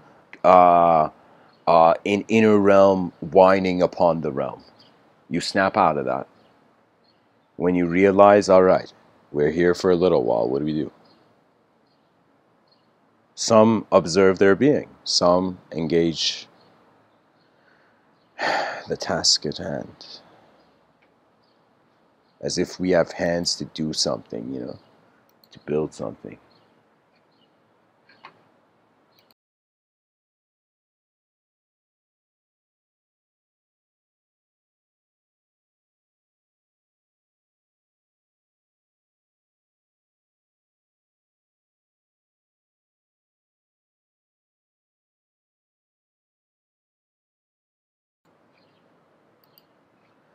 Shams Tabrizi says, the world is like a mountain. Your echo depends on you. If you scream good things, the world will give it back. If you scream bad things, the world will give it back. Even if someone says badly about you, speak well about him. Change your heart to change the world. Shams Tabrizi says, intellect takes you to the door, but it doesn't take you into the house. A good man complains of no one. He does not look to faults. Shams Tabrizi says, when everyone is trying to be something, be nothing. Range with emptiness. The human should be like a pot. As the pot is held by its emptiness inside, the human is held by the awareness of his nothingness. Wow. Pots, like, I mean, like, dishware and pot sales have probably increased.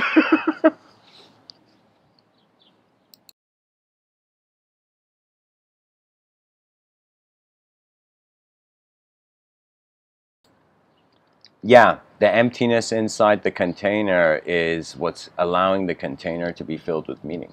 Your emptiness is as divine as what's full in your life. Shams Tabrizi says, the past is a fog on our minds. The future, a complete dream. We can't neither guess the future, neither change the past. Okay, Shams Tabrizi's tripping here, you know. No, I'm joking. That's enlightenment. You know, he's recognized that the moment is where the show's happening.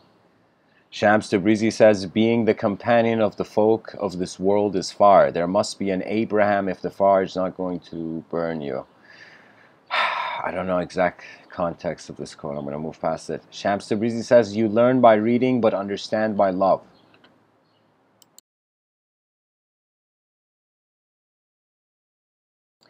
There may be one fault in a man that conceals 1,000 qualities, or one excellence that conceals 1,000 faults. The little indicates much.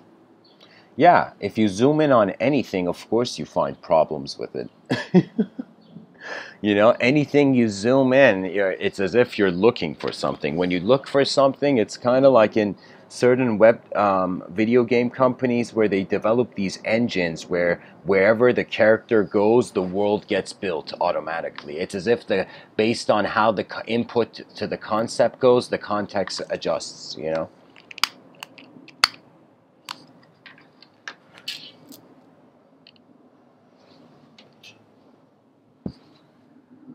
Shams Tabrizi says if a person claims that he really loves someone, evidence is asked from him. And that evidence is the giving away of possessions, the granting of favors. Just as when Maulana claimed that he loved thee when I came, he granted thee thousands of favors and protected thee. I regard these all as a grace from God. What does that mean? That means, I think what he means is it's like he's saying that, okay, so the story about Shams and or Maulana, of course this is from 800 years ago, but its level of legend was that a human being his soul was set aflame.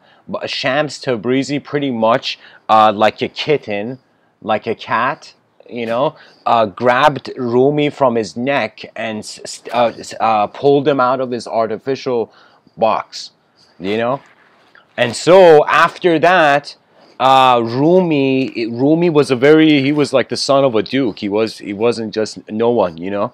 And he takes care of Shams because he notices what Shams's brain is perceiving about the realm to be more significant than what Rumi's brain, how Shams is as a person. You see, there's a personal dimension to people, and there's an impersonal. You know what that means? You can judge someone and suddenly see they're a master violinist, and you're just crying as they're playing the violin. You know what I mean? Shams Tabrizi says, instead of resisting to changes, surrender. Let life be with you, not against you. If you think my life will be upside down, don't worry. How do you know down is not better than upside? Shams Tabrizi says, if you look around, you can find a face of God in each thing. Because he is not hidden in a church, in a mosque, or a synagogue, but everywhere. As there is no one who lives after seeing him, there is also no one dying after seeing him. Who finds him stays forever with him. Of course, guys, the Sufi path got infused with the... here's the thing. Just like in Christianity, we have the spiritual denomination, you can say more metaphysically oriented denomination of Christianity, Gnosticism. Similarly for Islam in the East, during the 6th century, there was like events, phases like after that, it was like the Sufism arose. Sufism was the mystical dimension of Islam, similar to Gnosticism is the mystical dimension of Christianity. And in these monotheistic traditions, I don't know how many people know this, but in monotheistic tradition, the person's notion of what is occurring to the individual selfhood is that the individual selfhood is in a world, is in the mind of the creator. Then it's as if like a thought, the thought ends and suddenly it's rethought. There's a sort of, after the physical life is complete, through revelatory texts, it has been suggested that it's as if the person, after they die, they resurrect one more time, but then there's a sort of judgment event. You see? So it's like, that means technically both the Buddhist and the monotheist, you know, they believe in resurrection, but they believe in resurrection. The monotheist believes in it once happening after the being dies. The Buddhist is like, yo, bro, after you, it's like the system repeats, you know. The Buddhist is, Buddhism is like a loop of monotheism. It's like monotheism on loop. It's like monotheism in ad infinitum. It's literally a dolphin jumping up and like, you know, out of water, in and out of water. That's what I feel the transmigrating soul reincarnating is like, you know, until it realizes, all right, it's like, why am I jumping, you know? And then the mind actually takes itself seriously, and then in the yogic context they say that your divine memory finds you. It's as if when you don't chase the butterfly and you just live simply and honestly, you might be surprised how much of a workable, efficient algorithm that is. Because in life, the more in any situation you are that you don't have control, first of all, you shouldn't have an obsession for control. But I'm saying, like, if you don't, it doesn't mean you shouldn't control the situation either. You know what that means? That means it's not good to control people, but it's good to control a vehicle when you're driving it at a fast speed on a highway. You know what I mean? Like, it's so it's not that the idea of control is bad. You know, it's just that what the outcome is suggesting the morality of it. That means we don't know if something is good or bad unless we try it and see it. Have you noticed that? For me, I was afraid of heights when I was younger, but then, I don't know, it was weird. After some point it wasn't. It was like, just like cartoons, when the child is young, is watching cartoons, then the mind of the child evolves to film, and suddenly films are more exciting than animation. Real life is becoming more and more exciting for the child.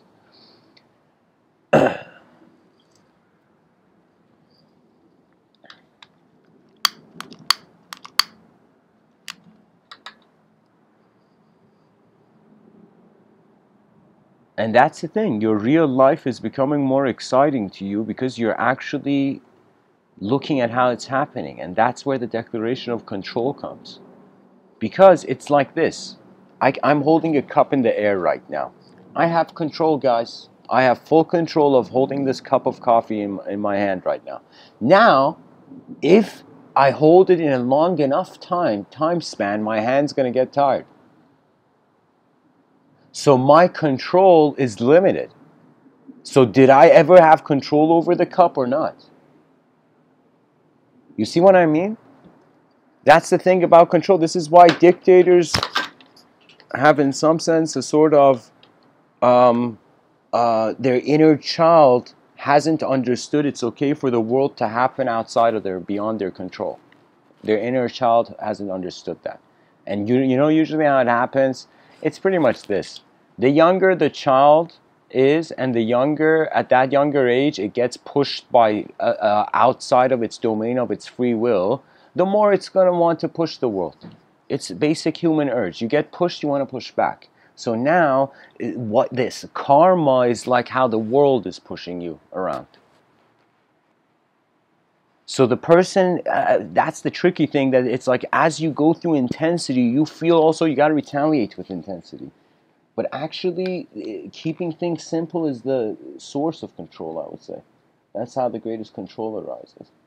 Where you can notice how something got to where it was. That's when you appreciate. So that means success is just a feat of memory. You have a good memory, you'll feel successful every day. Because you're comparing yourself to a sort of spectrum of, yo, I changed consciously to this degree. But on some level, we also need to have the mystical audacity to stare at an unknown world and realize, all right, we're sandwiched by the unknown. We go to the depths of the inner realm, it's unknown. We go to the depths of the outer realm, it's unknown. And that's why the knowledge feels like it's just like a dream where we've opened our eyes in the middle.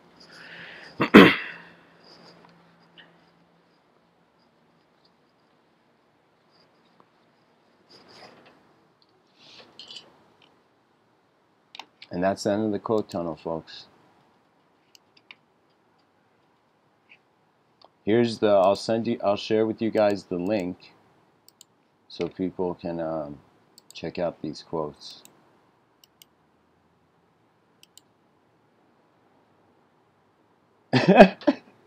Literally, the website's like inspiring quotes, you know.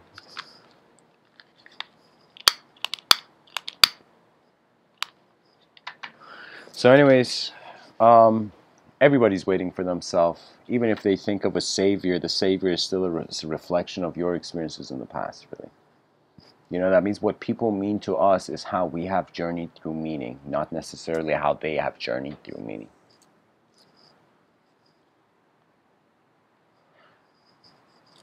You have to realize you are your own commander. You must serve the self but not the self that conditionally is positioned, but the unconditional awareness, which is your presence. That's, I'm telling you, the moment a person realizes this, you can say it's like style emerges when you notice yourself, your real self. And what your real self is how it's like you forget about history, every idea you've ever known, and you're like, okay, what is my natural response if I was to reinvent the wheel? Like, who would I be if I tried to build the light bulb like Edison? That kind of wonder where you're trying to think, you're considering, like, attempting from your inner realms. So many people, here's the thing, I'll be honest. Like, there was a time in middle school where I was that kid who I'm like, I wanted to go into business. So I had this mentality. I'm like, if somebody else has the answer, I just have to negotiate with them and I'll have the answer, you know? In my youth, I was like, I was okay to copying. But then I realized I wasn't being me. I was possessed by my lack of effort. And that was this game changer. When I realized, holy shit, you can't always go on. It's such a waste of time to go and look for someone else to do something when you can do it yourself.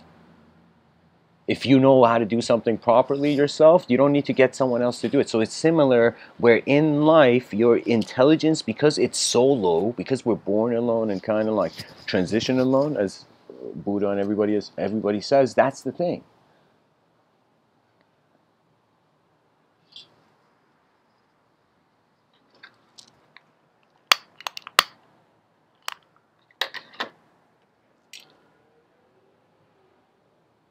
So anyways, guys, thanks for listening. It's a time where we're moving from language worship, which has been going on ever since idol worship stopped. After worshiping objects, we started worshiping subjects pretty much. Now we've built a civilization where the individual subject is like the most important thing, and we've established freedom for the individual subject, but hilariously, the subject is not even physical. It's a point of, you can say it's an emergence of the conscious activity. So there's different ways that we can access world peace as a potential, and I'm saying the best solution, this world, more than it needs the idea of good people or bad people or problem solvers or whatnot. It's like this world needs input. And you are, if you can give your natural input, the world will honor your service. Nature will notice it. Nature. That means it's kind of like as if right now think everybody is an actor, but they don't know that there's a director behind the scenes. They don't know there's a director that's kind of like poetically their own eyes before their eyes. And so there's a director. And the moment they realize the director, that's when from this Vedic mode of thought where life is a game, you start seeing behind the scenes. You start noticing the camera guy. You start noticing the gaffer, the ones who's the light, technicians. Then you notice the director shouting at you. Then you're like, now I see what intuition is. It's like the director that's not listening to that's not hearing the sound of it's like the actor on set that's not listening to the director, but somehow it's like the director's voice is not reaching the actor, and the actor's like, I feel something in my intuition. What is my intuition telling me? Then the actor looks at the director, and the director's like, play your part, camera's recording. That's the thing. The conscious waking state is when the way life is being directed, it's action. It starts. The day starts. That means if you're an actor listening to this, I have a certain range of experience in film, but I would tell you as an actor, your practice, your life is your practice ground, if I can say that. So that's the thing. We are in a system where we think we suddenly have to get rid of ourselves being individual because the individual is wrong, collective is truth, or we suddenly think the collective is wrong and the individual is the truth, and we're constantly jumping from these extremes like frogs. What is this frog-like evolution?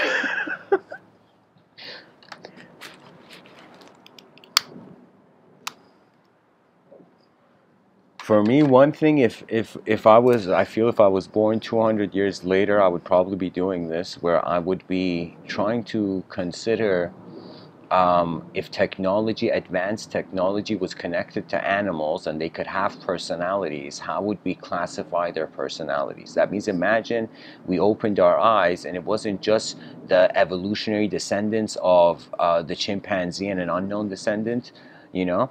Um, do you know what I mean? Like,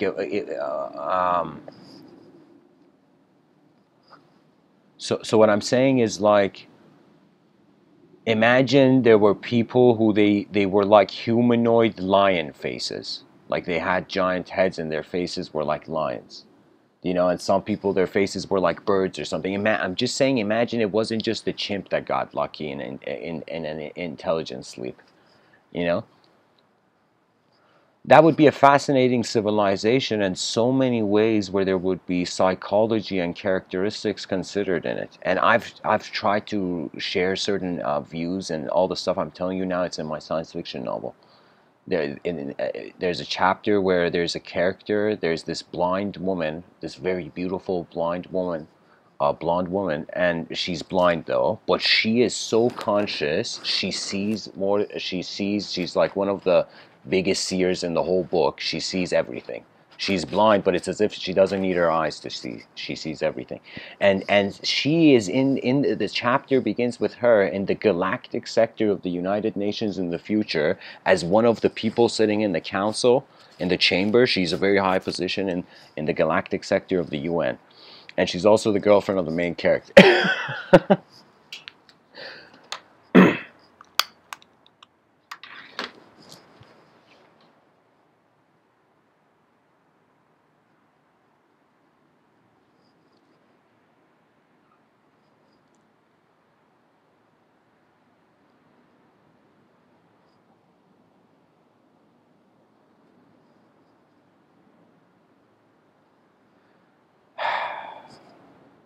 I had written this scene where it's different animals walking on the stage, and in this specific scene, it was a cow, like a cow standing on two legs with advanced AI technology connected to it that allows the cow's emotions to amplify on a human level of personality.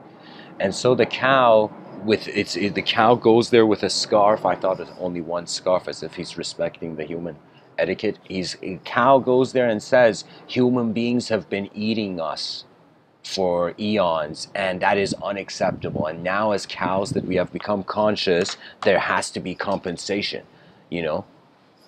And I thought that's intense. If animals in the future are like, hey, you know, can you imagine if foxes become conscious and they go to the creators of the Star Fox game or whatever, and they're like, hey, I need to get something from this. That means I just saw the evolution. You see, it's not possible. Animals, of course, they are of inferior species, of inferior intelligence now. Not inferior, less capable intelligence. Because there's one view where the energy is unlimited, but the form is limited, and there's one view where the form is unlimited, the energy is limited. That's like what true nothingness means, this latter. So I'm just saying this, guys. Go look in the mirror, and I want you to put your palm on the mirror, okay? Everybody who's listening to this, who's a fan of these talks, please do this. Go to the mirror and put your palm on the mirror and realize that you have to high five yourself. You have to honor the man in the mirror, because that's the greatest honor. That means you being great as an individual is the greatest thing you could do for your civilization, but not a greatness that is blind to how the world needs to breathe for the future generations, how the air needs to be for the future generations. Like, I was watching that very strong-willed girl, what was her name, Greta, in the United Nations, crying and shouting about like the world needs to change. You know, there's some, like, as a speech, she was giving the speech on environmental awareness and sensitivity, and she was crying, and I was like, sweetheart, you don't realize It's a design issue. It's a logistics. It's a actual sitting down and thinking, all right, what do we do with all this stuff on the surface of the earth? It's a complexity of that level where we need to evoke some sort of School of Athens 2.0 global dialogue, where we are trying to just find, as a species, we're hunter-gatherers in our inner realms, and we're trying to find the greatest ideas around the world to build a civilization with. So right now we got to create an information whirlpool. And in this information whirlpool, the greatest ideas can come into. I remember sharing this idea. This was my epic vision of School of Athens 2.0. In some sense, that it's as if like there's this sort of, imagine back in the day there was it was my view of infusing the Colosseum with the educational system, or with the School of Athens, I would say. School of Athens infused with the Colosseum. I could see that instead of us watching people kill each other with swords, we could have the whole world watch the greatest ideas around the world in a sort of, even, I saw it even to a complexity where I don't know how far I'm going to go with it now, but for now I envisioned a hall of advanced communicators, literally like how you see the Parliament, the EU Parliament, or the UK Parliament, or the Canadian Parliament. You see like this sort of diplomacy, this next level epic diplomacy, right? Where it's as if there is a speaker of the house, which is the neutral view, as if the Buddha is the speaker of the house, and then you have the materialistic angles and schools of thought and the immaterialistic. So I could see the same thing, instead of being with like one side, the two sides of the parliament being unknown studies and known studies. That means the known, when people looking at it from the unknown first, and people looking at it from the known first. And I was saying that's all we need, because the value of the human being is the complexity it can lead to.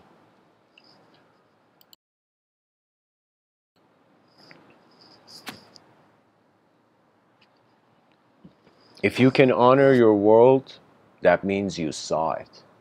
If you don't care about this world, that means you haven't seen the real world yet. You haven't seen the value of this 4 billion-year-old science project that's left here. And people are like, I just want to, YOLO, I just want to go do what I want to do. And then why were your ancestors alive? You know?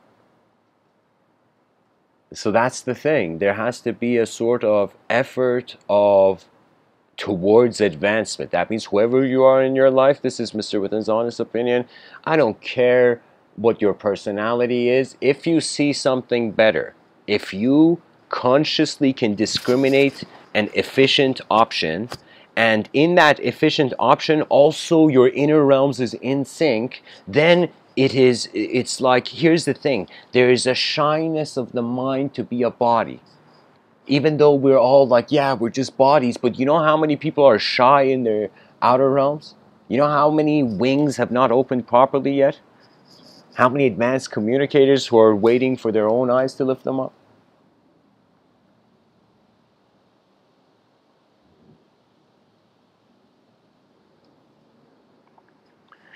So anyways, guys, thanks for tuning in. The only person that can truly get you off the chair of the past is the man in the mirror who sees the future. There is no such thing as normal. Back in the day, wearing top hats is normal. Now somebody wears a top hat, you just like look at them and, shake your head slowly.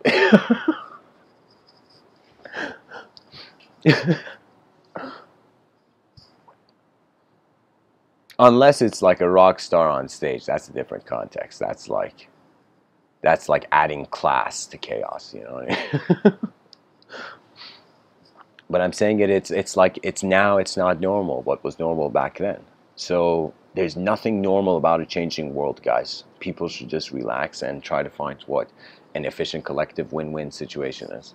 Win-win means your individual life's efforts have also contributed simultaneously to the outer life. Because we don't have a really efficient, we are civilization 1.0 is at a fax machine level.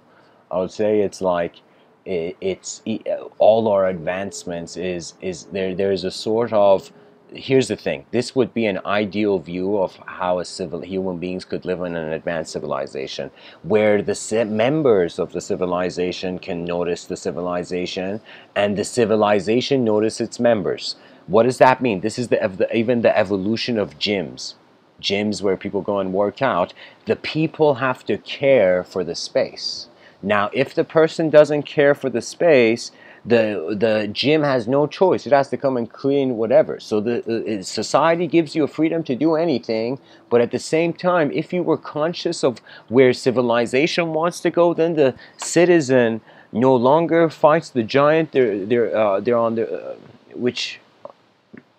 the shoulder on the giant they're on. You know, like I'm just want to share this picture that there has to be an efficient movement forth for both parties and at the table. That means, like, human beings have to, people have to go and actually care for their civilization and build it, and also the civilization should care for advancing the people. Because the healthiest state would be all our personal needs, all our basic personal survival is taken care of by the civilization, so we have time to take care of the civilization. Do you see? Right? Imagine where your work was collective. It wasn't just some sort of individual labor. And imagine there was this sort of system where the civilization was like all the costs of human living to be a person on this planet comfortably would be solved. Imagine somehow in a monetary shift that was possible. Then people would be like, if I don't have to waste my time just to maintain my individual life, I have an attention where I can contribute to the collective life. It's only because we've started as individuals that individuality seems important, but they become codependent ideas where it's like at the end, what do you do with the yin-yang symbol? You just realize it's one circle.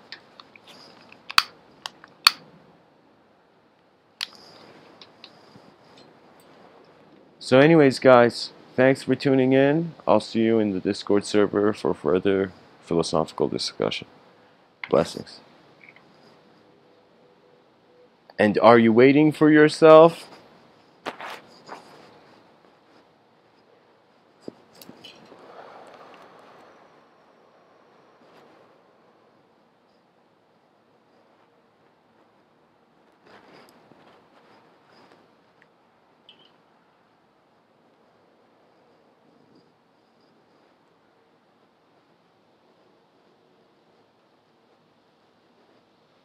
Or have you realized, who are you waiting for?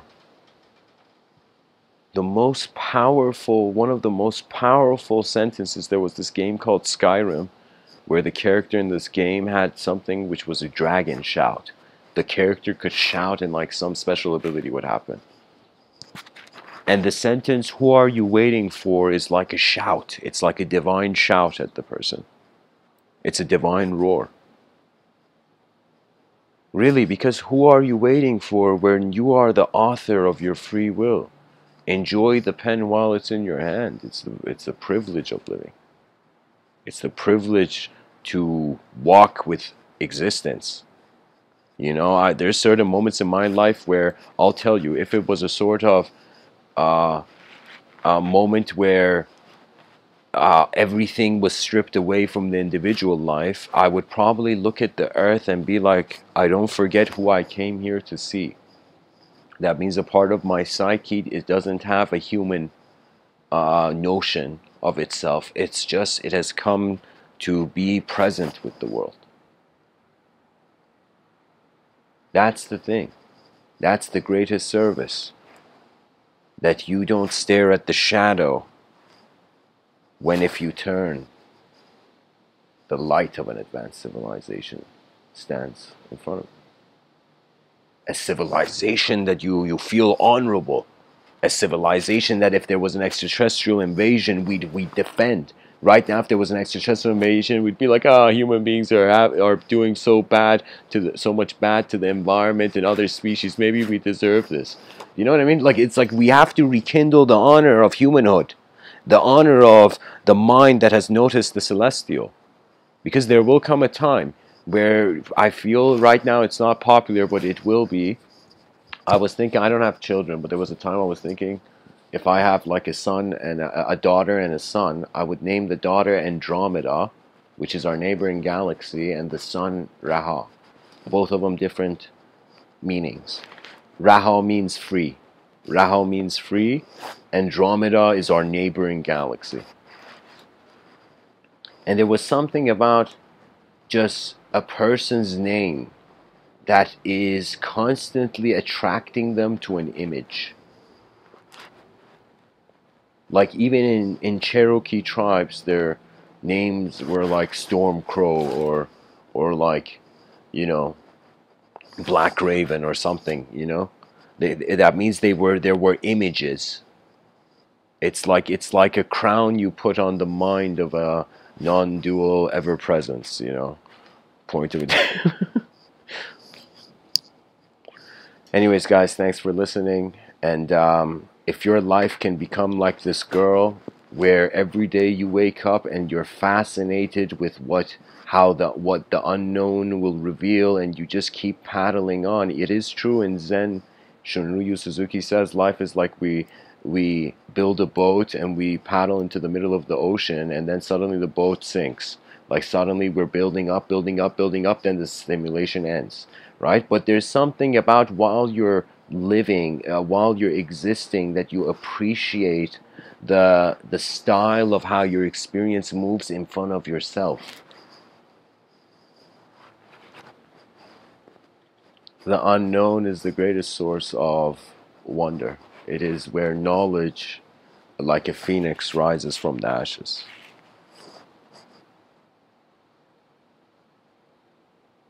Thanks for tuning in, guys. Blessings. I'll see you on Discord.